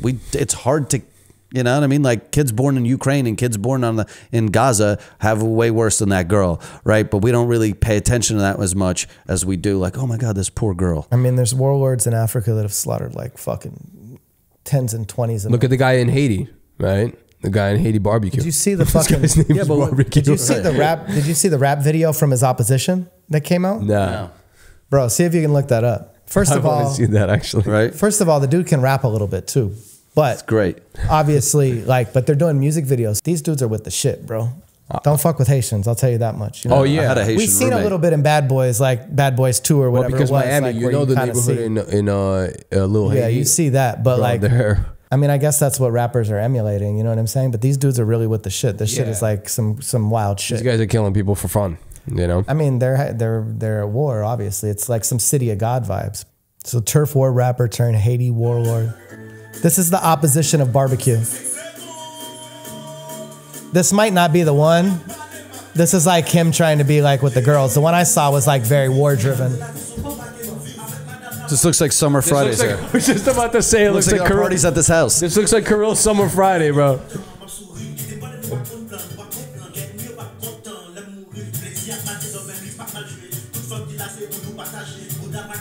Is this French? Sitting in the same spot. Is this French, Haitian, or is this English? This is in Haiti. So it's like French, right? Yeah, it's Haitian. Yeah, it's like French Creole. French, yeah. I hear this, I'm like, I ain't scared of this guy. Bro, the next video though, these fools all have like fucking thigh straps. Yeah, of course. And machine guns. And the Jamaicans they're like, also crazy. Yeah, these dudes like that dude's not a fucking joke either. Like this dude is like a mass murderer probably. You know what I mean? But like he said that I thought that was Drewski. Yeah. Yeah. That did. That does look like Drewski, my brother. And that guy, yeah. I guess he wouldn't be worried about Birdman if he was homeboy though, right? I mean, bro, that story is probably fabricated too, honestly. Yeah, I mean, I don't know. Birdman stands on business, bro. I don't know. Burden's emotional, but who knows how much of it is fucking games and not games. They have a very. I know Birdman's about it. I know that these guys are crazy. I don't even know anything about Birdman. In New Orleans, you know, he's a sicko. He's been piping more people than Diddy has ever. Probably, let's just put it that way. From the stories that we heard, I have no idea. Yeah, but there's been some crazy stories with Birdman. You know what I mean? Like Young Thug, Birdman, all these Southern guys. They're all wild. I mean, they're wild before they're famous. Throw some money on them. A lot of those underworld characters are pretty wild when it comes to like when you start to go back through history and see, you find that like a lot of like psychopathic tendencies that get like really weird really quick as these guys get powerful and shit. Where you're like, oh, this dude was into some like. I wish John Wick. CEO energy. They're wild. Yeah. CEO energy, right? Yeah, yeah. I wish the John Wick hotel was a real thing, by the way. Huh? Really? I wish John Wick hotel was a real thing. Like, you know, when you have that underground hotel where you pay the coin and you have to go through the back. And we don't know that it's not. I wish I'm sure it's probably on Epstein's island. They say art imitates life, right? Or life imitates art. So anything you can think of has probably happened. Probably has some like real elements to it. You know what I'm saying? I kind of like that. If it's not now, then somewhere at some point in time. I mean, I'm sure if you go into fucking like Bratislava or like one of these places in war-torn Serbian fucking warlords, shit is like. There's some shit going on. For sure. This is like some real deal shit, you know? The Albanians definitely have a hotel like that somewhere. Can I ask you? This guy's the next level. What would be something that you know is 80%, like 80% chance is not real, but you romanticize it wishing that it was? What I wish was real. Like I watch Harry Potter, I'm like, bro. Okay, I get what you're saying. I wish so you're saying like, okay, anything that's been created, I wish actually existed. Yeah. Star Wars is dope. I always wanted to be a Jedi. Star Wars, never got into that shit. It's before my time. It's like the same shit with like, you know, how I fucked up your movie is like, I didn't grow up with a dad. I grew up with a dad, but my dad, when they came to America, I have very little culture, American culture. I don't know sports. I really didn't know music because it's usually passed down to you by your parents, right? So like, I grew up on Russian music and like skiing. You know what I mean? So it wasn't like I never was the kid that fit in with sports kids. I didn't know stats. I didn't understand any of it. Same. I didn't know movies. All the movies we watched were Russian movies. You know what I mean? In the house. So I don't know. I think I romanticized. Blades of Glory. Right. I think growing up, this is like such a Russian thing. We all romanticized Donald Trump. Like the fucking what'd you say? We all romanticized Donald Trump. Russians did. The first stop in America was fucking Trump Tower because it had gold, it had caviar in the display, and everything was gold. And you just look at that and you're like, this is the American dream. Like Home Alone vibes. That brand he appealed to. Right. You appeal. So like, yeah, it's just, you know, it would be nice if the American dream was real. Yeah. It doesn't really appeal to Americans though, but it's funny that you say that because I never thought about it like that. Like, yeah, it appealed to like 80s Americans, the Trump brand, but you're right. It does work in the Russian culture. It's the promised land. I thought when we landed in America, in JFK, when my dad called us in, I kept watching Home Alone on repeat in Ukraine. Prepping. And I'm thinking that I'm going to walk into a house like this. Everyone's going to have crazy dinners. We're going to be going on vacation with 30, 40 people. Bro, those people lived in Chicago in a mansion. Right. I thought that that's what's going to be. Thing, like, what does that dude do? Yeah, you flew first class to France. And then I show up to Brighton Beach. Yeah, and you're like, what the fuck is this shit? There's garbage everywhere. And I know the same Russians from Russia. And I walk into my dad's apartment. It smells like pickled fish. Yeah. And it's hoarded up with fucking books and random antiques and bullshit. And I'm just like, what the fuck am I doing here? What is that Pesci fucking meme? What the fuck is this piece of shit? This is what it is. You guys ever saw the new meme when he goes, brother, ew. Brother. That one, yeah. Brother, ew. What is that? It's one of my favorite memes that just came out recently. Yeah. I love that. Yeah, I mean, there's a guy running around New York City right now punching girls in the face. You guys heard about that? I think it's like multiple people too. Yeah, and their girls are like coming on TikTok. They're like, I just got hit in the face. It's just I think like he's helping them make content. There's randoms that are just running around punching chicks in the face. Yeah, you guys remember the knockout game in New York? It was like a thing that guys were playing the knockout game like to see if you can crack somebody one time and knock them out. Yeah, I don't understand the appeal of that. It's called being... Bury you under the jail is what I say. Exactly. Yeah, it's fucked up, bro. Instantly, as soon as you do that, you got to get killed on the spot. You have no worth. You have zero worth. Zero. And I don't care how troubled you are or whatever. Well, are you 13 or are you fucking 25? There is a definite... I mean, dude, I'll As be a honest 12, with you, 11-year-old, if we you're did some 11 and shit that 10, probably wasn't yes, that bright, I agree. bro. You know what I'm saying? I agree. But We you did hit a some wild 7-year-old guy who falls and cracks his head. It's like, bro, if one person needs to die, it's the kid. But if not it's the owner. but if you're 17 years old and you're cracking older people in the face, You know better at that Oh, you know better. Yeah. If you're 10 I'm and sorry, 11, I at agree with 13, you. I never cracked a stranger in the face. Never. Sorry, But I've done something crazier, though. We didn't do that, but we did start fights and do dumb shit. Yeah. And With be what? Other vandals. 13-year-olds? No, with adults, with whoever. I did some crazy shit when I was 13. You know what I did one time, which was literally could have changed my life in a split second? We had a bow and arrow in this backyard, and the way the blocks are set up in Brooklyn, they're like parallel to each other. Mm-hmm. So we took the bow and arrow and a real arrow, and we said, "Yo, who could shoot it over the block?" And But it's going to land somewhere. You don't think about that shit. We didn't think about where it's gonna land. Yeah. Yo, we heard someone yell, because I guess it like almost hit them. We walk around the side of the block, the arrow stuck inside of a fucking van. Can you imagine a person was standing there and we would have hit that Did you ever person see in the head? Sleepers? You would be there. I mean, you would be going to jail for it. Bro. Did you see Sleepers? Yeah, I saw it. Yeah. That's a fucking crazy cast, and it's a bunch of kids who literally push like a hot dog cart down the stairs of a subway and it kills someone. Yeah. And De Niro is the pastor or the lawyer. I forget who he is. The huge cast, like massive A-listers, play all the kids, all these kids that did this. Yeah. That's such, I think about that sometimes. I'm like, yo, what a dumb fucking. Like you could be like, yo, my life would change. How dumb were we to do this? Would you bro? feel bad about okay, so here's the psycho part. Say you shot that arrow and it hit someone. Instinct number one, oh my God, I'm going to jail, or oh my God, I killed someone. I go, oh my God, I'm going to jail. 100%. Because too many As a people child, die on this that's all planet. you- I don't give a fuck. That's Well, what you're worried didn't about. even think in those kind of layers But at while that you time. sit in jail, you will be thinking about, oh my God, I killed someone and this is why I'm here. Yeah. Yeah. Then it hits you. Or Do you you think won't. you could take a life? Or you won't. I mean, It's the older I get, the more I'm like, in the social dynamic of what? You know what I mean? Yeah. do you think you could? If somebody I'm like, hurt my mom in front of me for no reason, I will take their life. So for a reason though, you won't? If they hurt her for a reason? No, I'm saying, well, my mom wouldn't give much of a reason to get hurt. You know what I mean? Unless she fucking did something disgustingly nasty. Just yelled the and she N-word was in involved. public. No, but that's not good enough reason for me. If she murdered somebody or stole millions of dollars on the low and I never knew about it and she was running some kind of scams and something happened, I would be still upset that somebody killed my mom, but I would have to be like, yo, it's crazy that she was doing this. You know what I mean? Don't hate the player, hate the game. And she got clapped. But if somebody came through and cracked my mom for no reason, they're going to have to probably suffer, bro. I'm willing to protect the flock. Yeah, exactly. For within anything. any regard. At of any the cost. human dynamic of what that means. You know what I mean? Right. So you killed the guy that punched your mom and you're in jail now. Cool. We're out of here. See you later. Now you can't punch, now you can't protect the But I'm flock. saying, God forbid, it's even worse, right? It's just like, it depends on severity, situation, depends on how, it's a circumstantial thing, right? I mean, if it's, I don't think I could put my hands on you to kill you, but I could push a button and make it happen all day.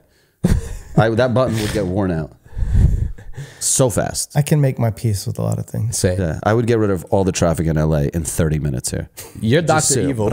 You're like, you sit in your lair and you're like, boop, boop, boop, boop. Dude, we're all evil. We just don't have the power to, act on it sometimes. Yeah. Right? Like at the end of the day.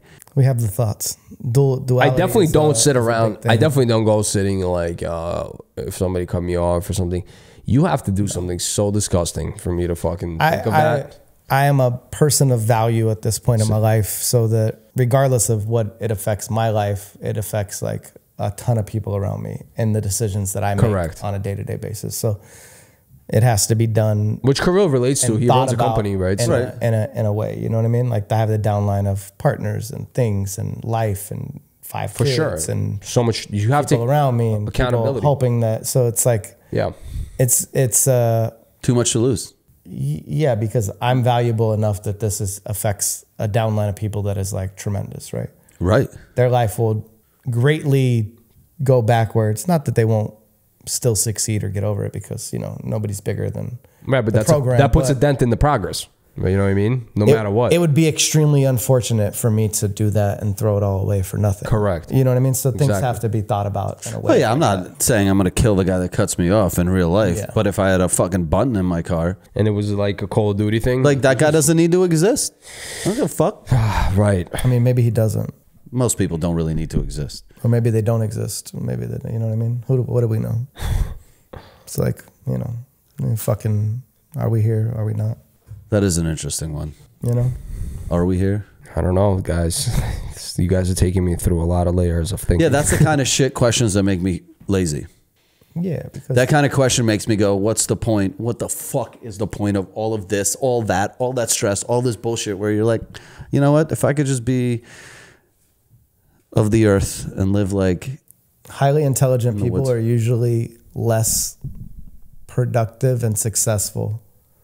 There's like a level of thing where like when somebody is super intelligent, they usually are so like in their own head about shit, breaking shit down in layers, that it actually creates a barrier for them to be successful, right? To pull the trigger. Because they're questioning their own ability because they have the ability to question it.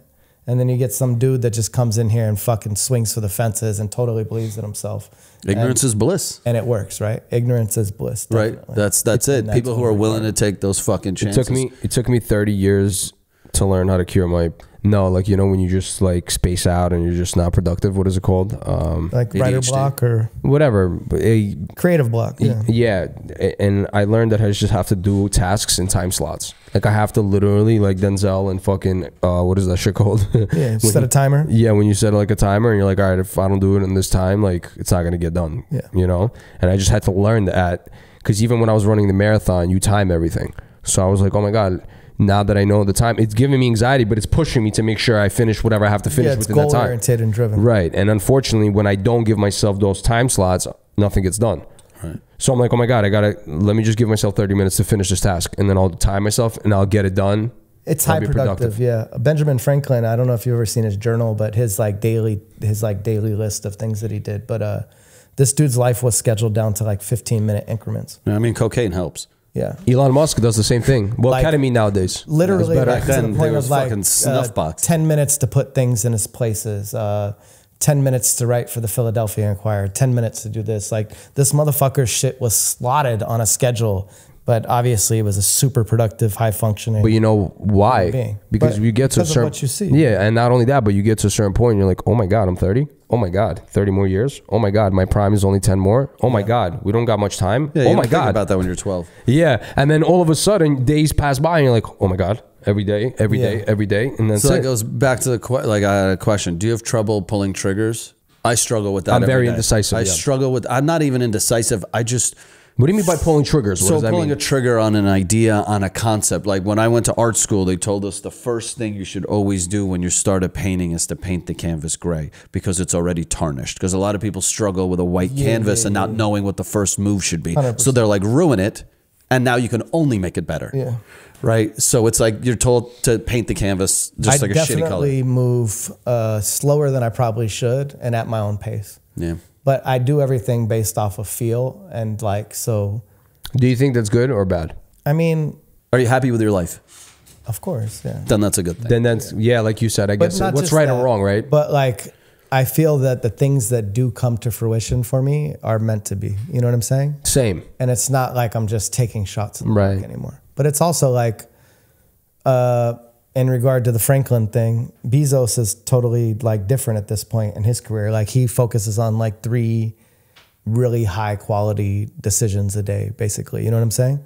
And like, or a meeting. And then like, so he's trying to limit and put all types of systems and people in place so that the only thing he's focused on is making like a couple of really, really high-end decisions. Well, yeah, because he's got the limiting to infrastructure. that- Ben Franklin was to doing that. the solo, right? Solo. Again. Right, like imagine Jeff Bezos was in charge of shipping your packages, you know, grabbing it from the shelf. Like he has an infrastructure that allows him to make 3 big decisions and then go bang his fucking ugly way. But Elon is probably making all of the decisions. Yeah, which explains why, information. you know, Amazon is significantly more stable as a company than anything Elon touches. It's a little too much touch, a little too much, you know, like Jeff Bezos he doesn't really inject himself too much into society. Totally different And lets him lets Amazon kind of exist without any real politics, right? I can fuck with both, but yeah. you're Yeah, right. exactly. I agree with what you're saying. I fuck with but both. I fuck with you know what I like Elon, about though. Elon is I like Elon when he's trying to do things others aren't, because then it's easier for him to be recognized for advancements, right? And when he starts dicking around with Twitter, and at this point, you know, the EV market is already so established, right? It's like you can now start comparing him to other people. But it's hard to compare Elon when he's reaching for Mars, right? You're like, that's a visionary. I fuck with that side.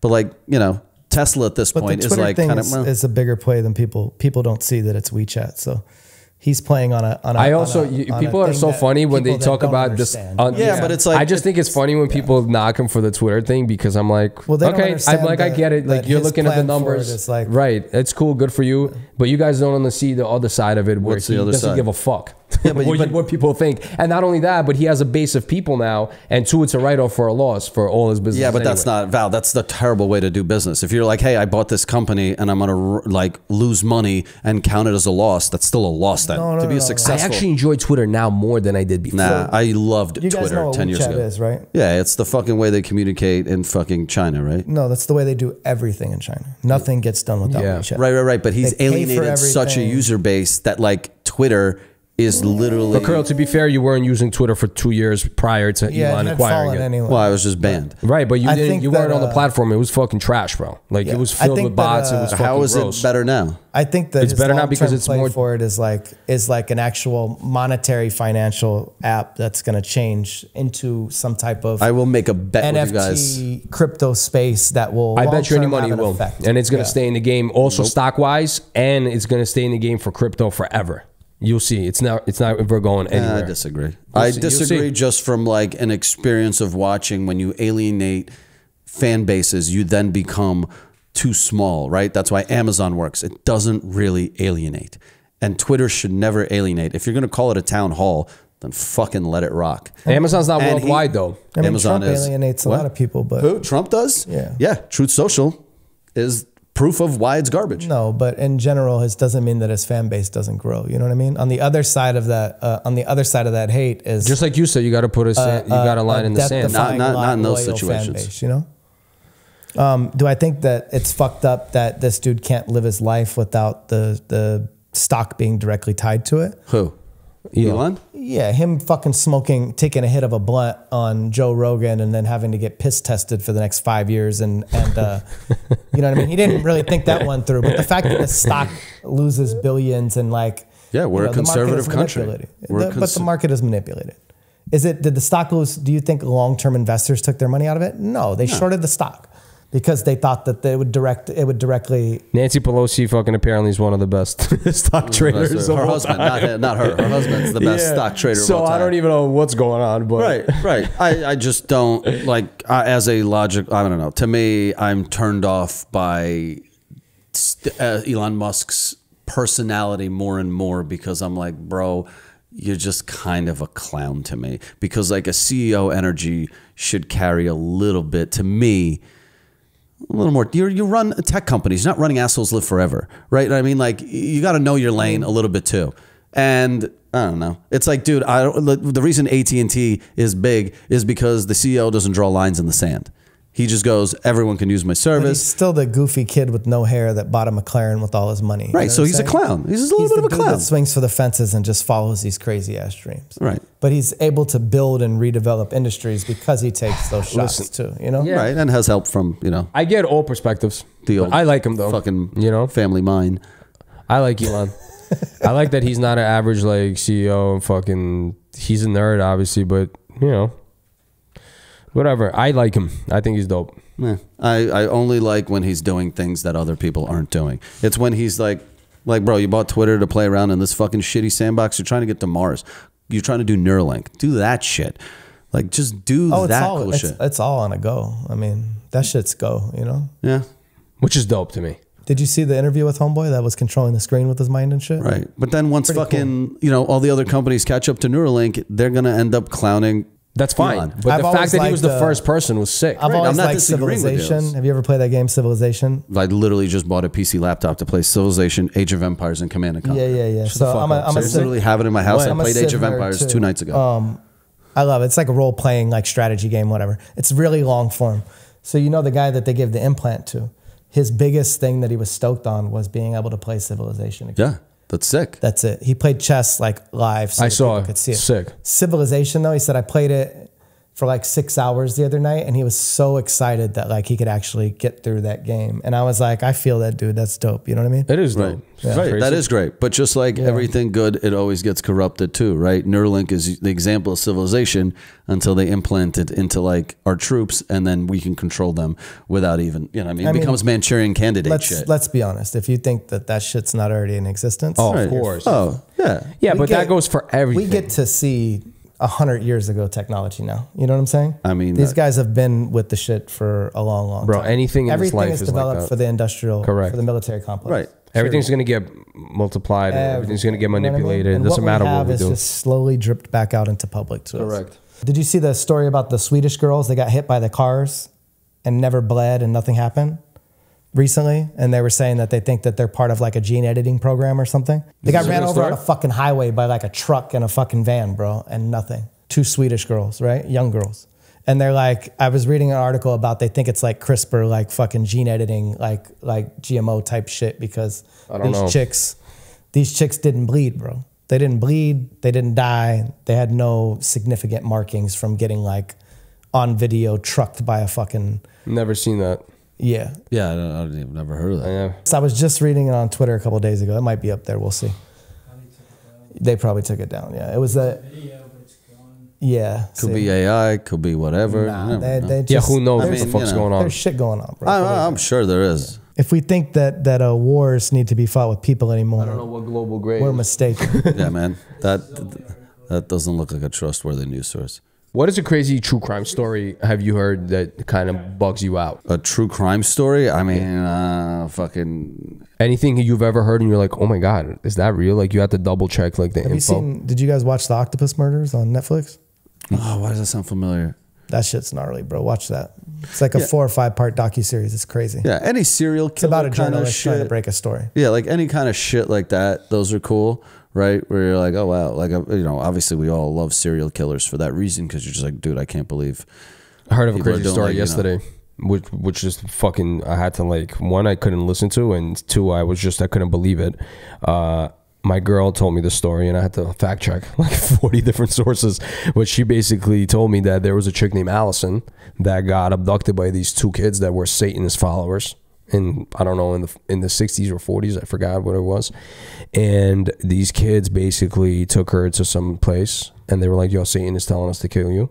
It was like a 26-year-old. He kind of orchestrated the whole thing. She's like, please don't kill me. She's like 27 years old. They're like, no, fuck that. They stabbed her in the stomach like 37 times, in the throat like 34 times.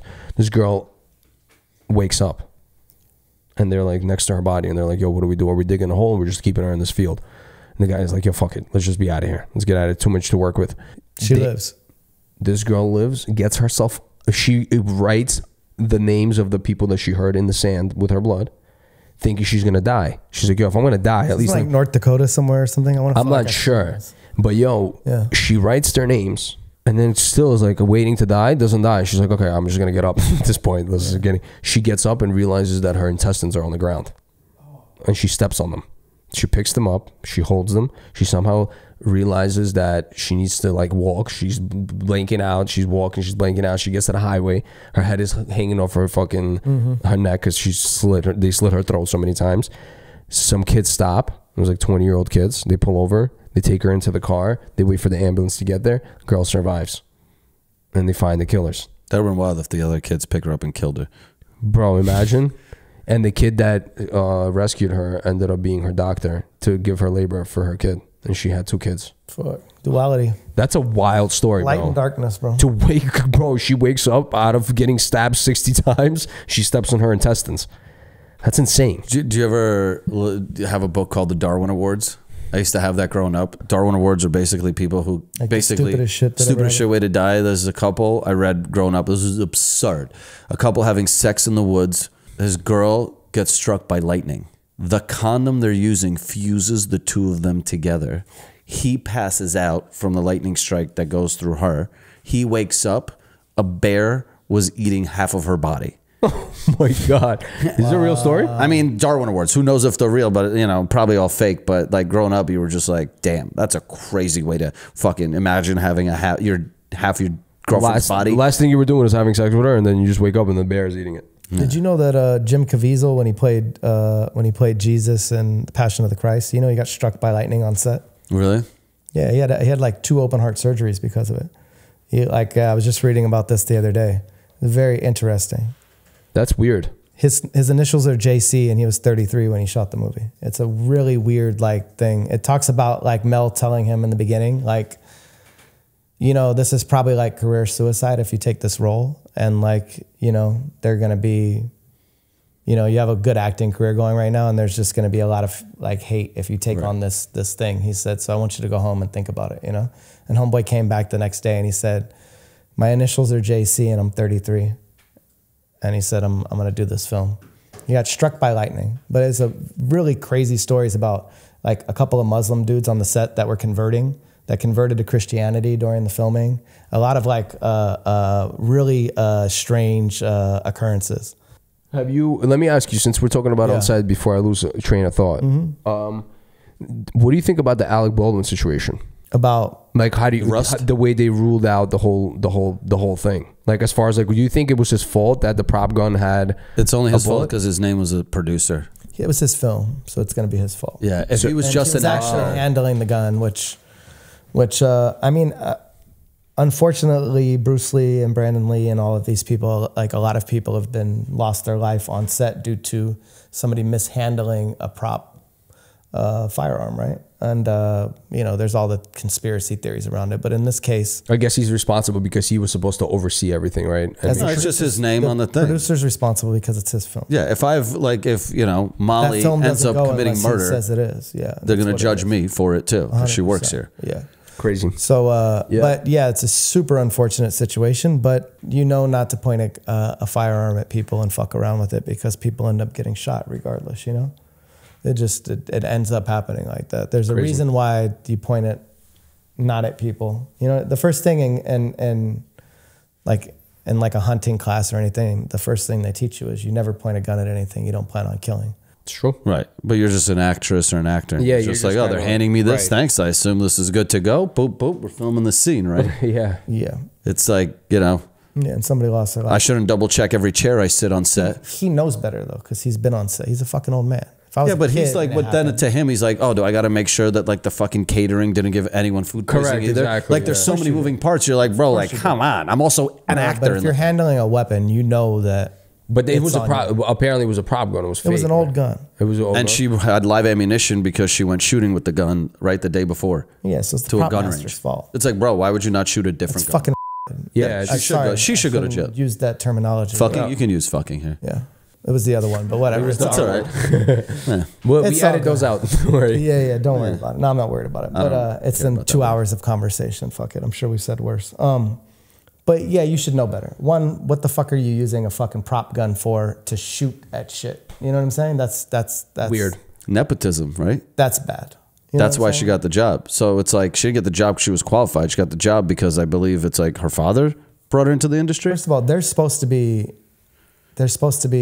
police presence on set, and things are supposed to be double, triple, quadruple checked. So there was negligence on the production in general. There's all types of other things that were going on with the production. I mean, you walk around America, go to any business, like people suck at their jobs, right? Whether you're a prop master here or some fucking guy who takes 9 hours to slice deli meat at Ralph's here, right? It's just like people are essentially, don't care. Yeah, it's just a job. Like no one's like, oh, this is my passion to handle meat. Fucking repetitive. Nobody takes pride in what they do anymore. Nope. The dude opening the door used to take pride in opening the door and representing the company. Because it wasn't as much. Right, well, back in the day, you could afford to live off of that door job. Yeah. Now you're like, why would I take pride in something that I'm literally still in the gutter because Here's the thing, though. What if us taking pride in the jobs that we do changed the economy in a way that it's just hard you could live off of that? But the problem is taking pride in your work back then felt like it was like small businesses, right? Like, I don't take pride in working at McDonald's. Eat my ass. They treat me like shit. The CEO's overpaid, right? Like, no one, like, why should I care about a transitional job that much? McDonald's isn't a food company. Why would they care? Yeah. They're a real estate company.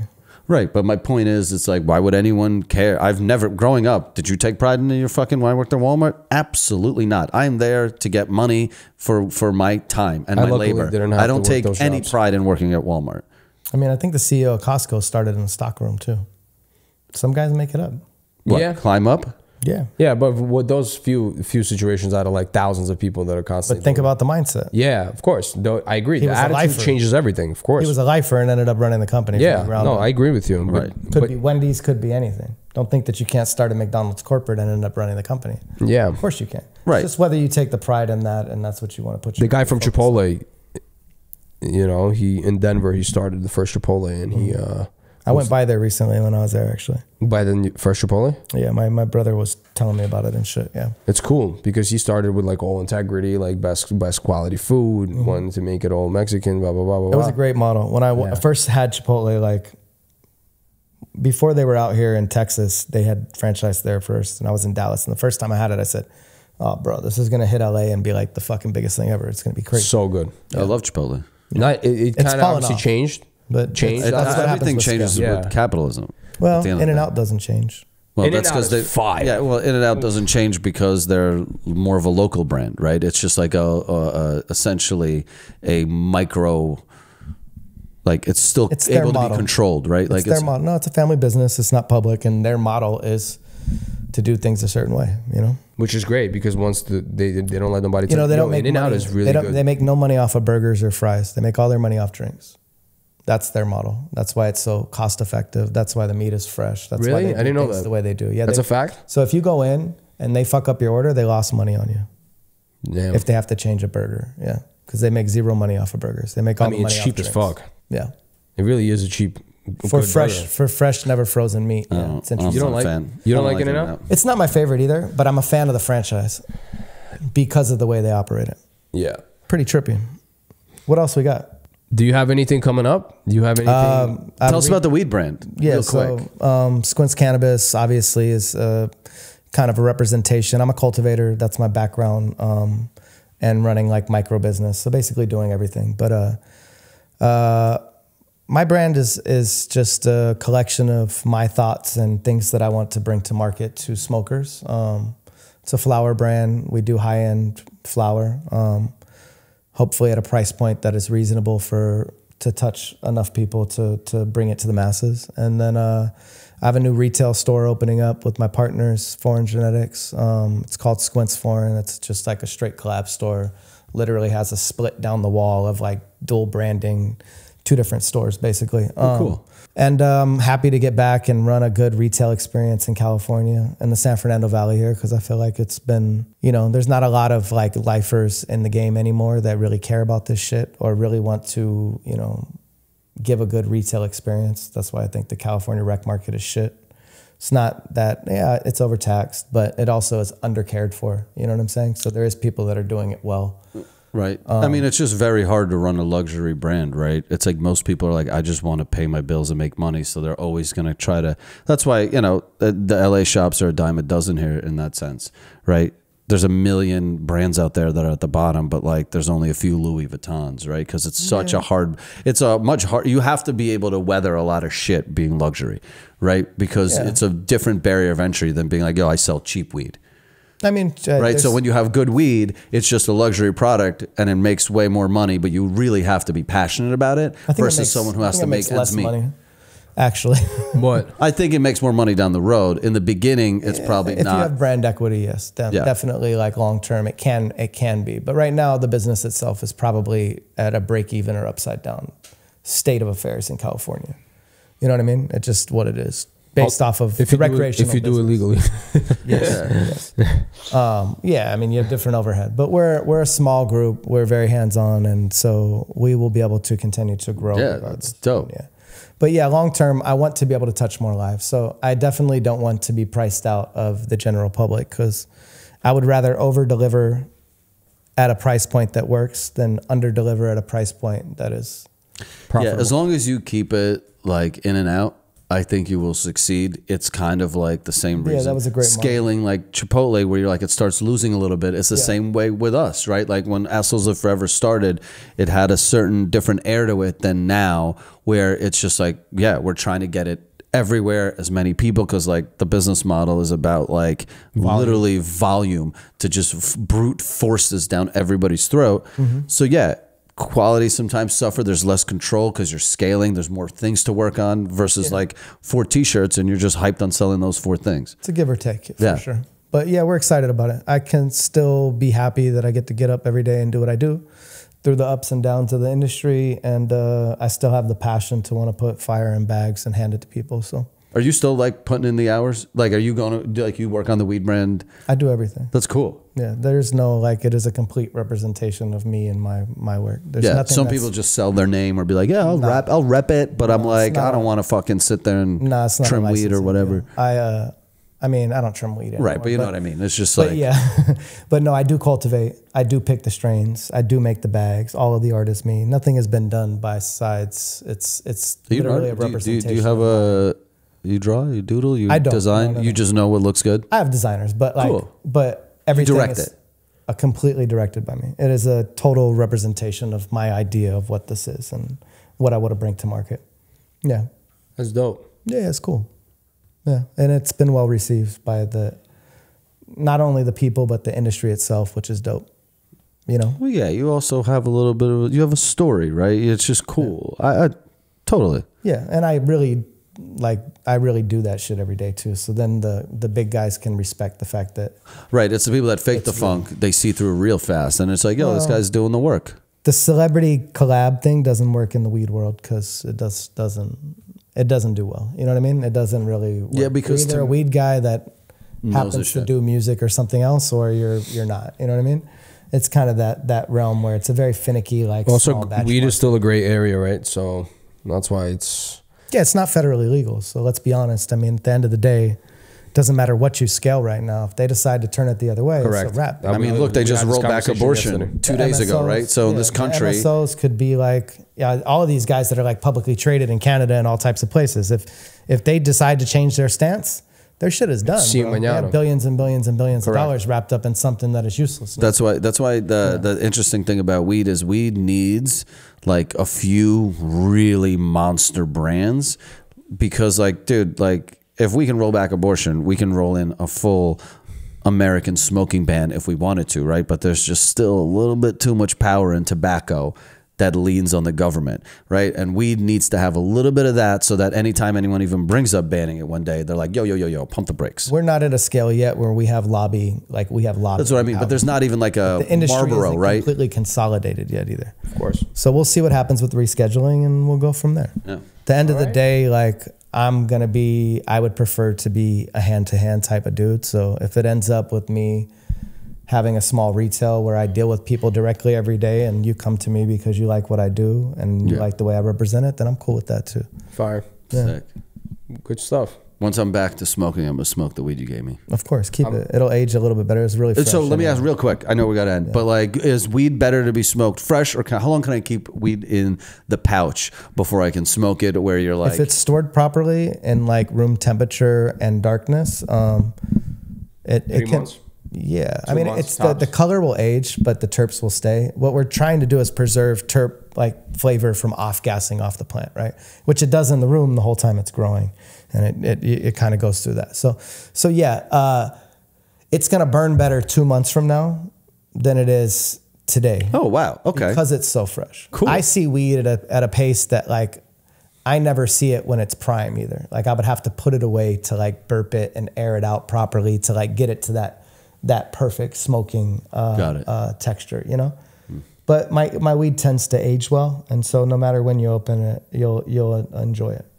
Some good nose on the weed too. Yeah, and it'll burn good like for a long period of time. So pumped. The first time I get high after not smoking, I'm literally probably gonna pass out.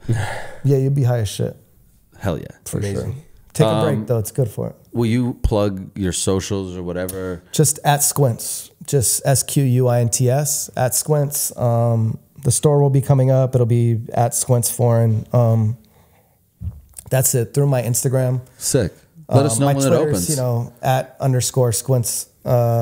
You'll find me though. If you just look on Instagram, everything can be directed through there. Dude, it was amazing to have you on. Coming through. And look out for you guys on our show, because you guys were just on me and Brian's show as well. And I want to come when you open the store. Yeah, I'll invite you guys out and have you guys through. We're gonna do a grand opening and shit. So maybe awesome. Where's it gonna be, real quick? It's Mason and Roscoe, so it's on Roscoe Boulevard in the Valley. It's like perfect. Love Mid Valley. Fire. Love the Valley. Yeah, it's a good area. I don't like crossing over the Yeah, mountain. we got parking. It's next to a 7-Eleven. It's looking like it's going to be a busy spot. So Sick, dude. Great. Congrats. Stoked. I'm Congrats. pumped. Can't wait. Thanks for having me, guys. Thank you so Thank much. you. If you can just clap that one us out just so we can have a back sync. That was fun. And that's it.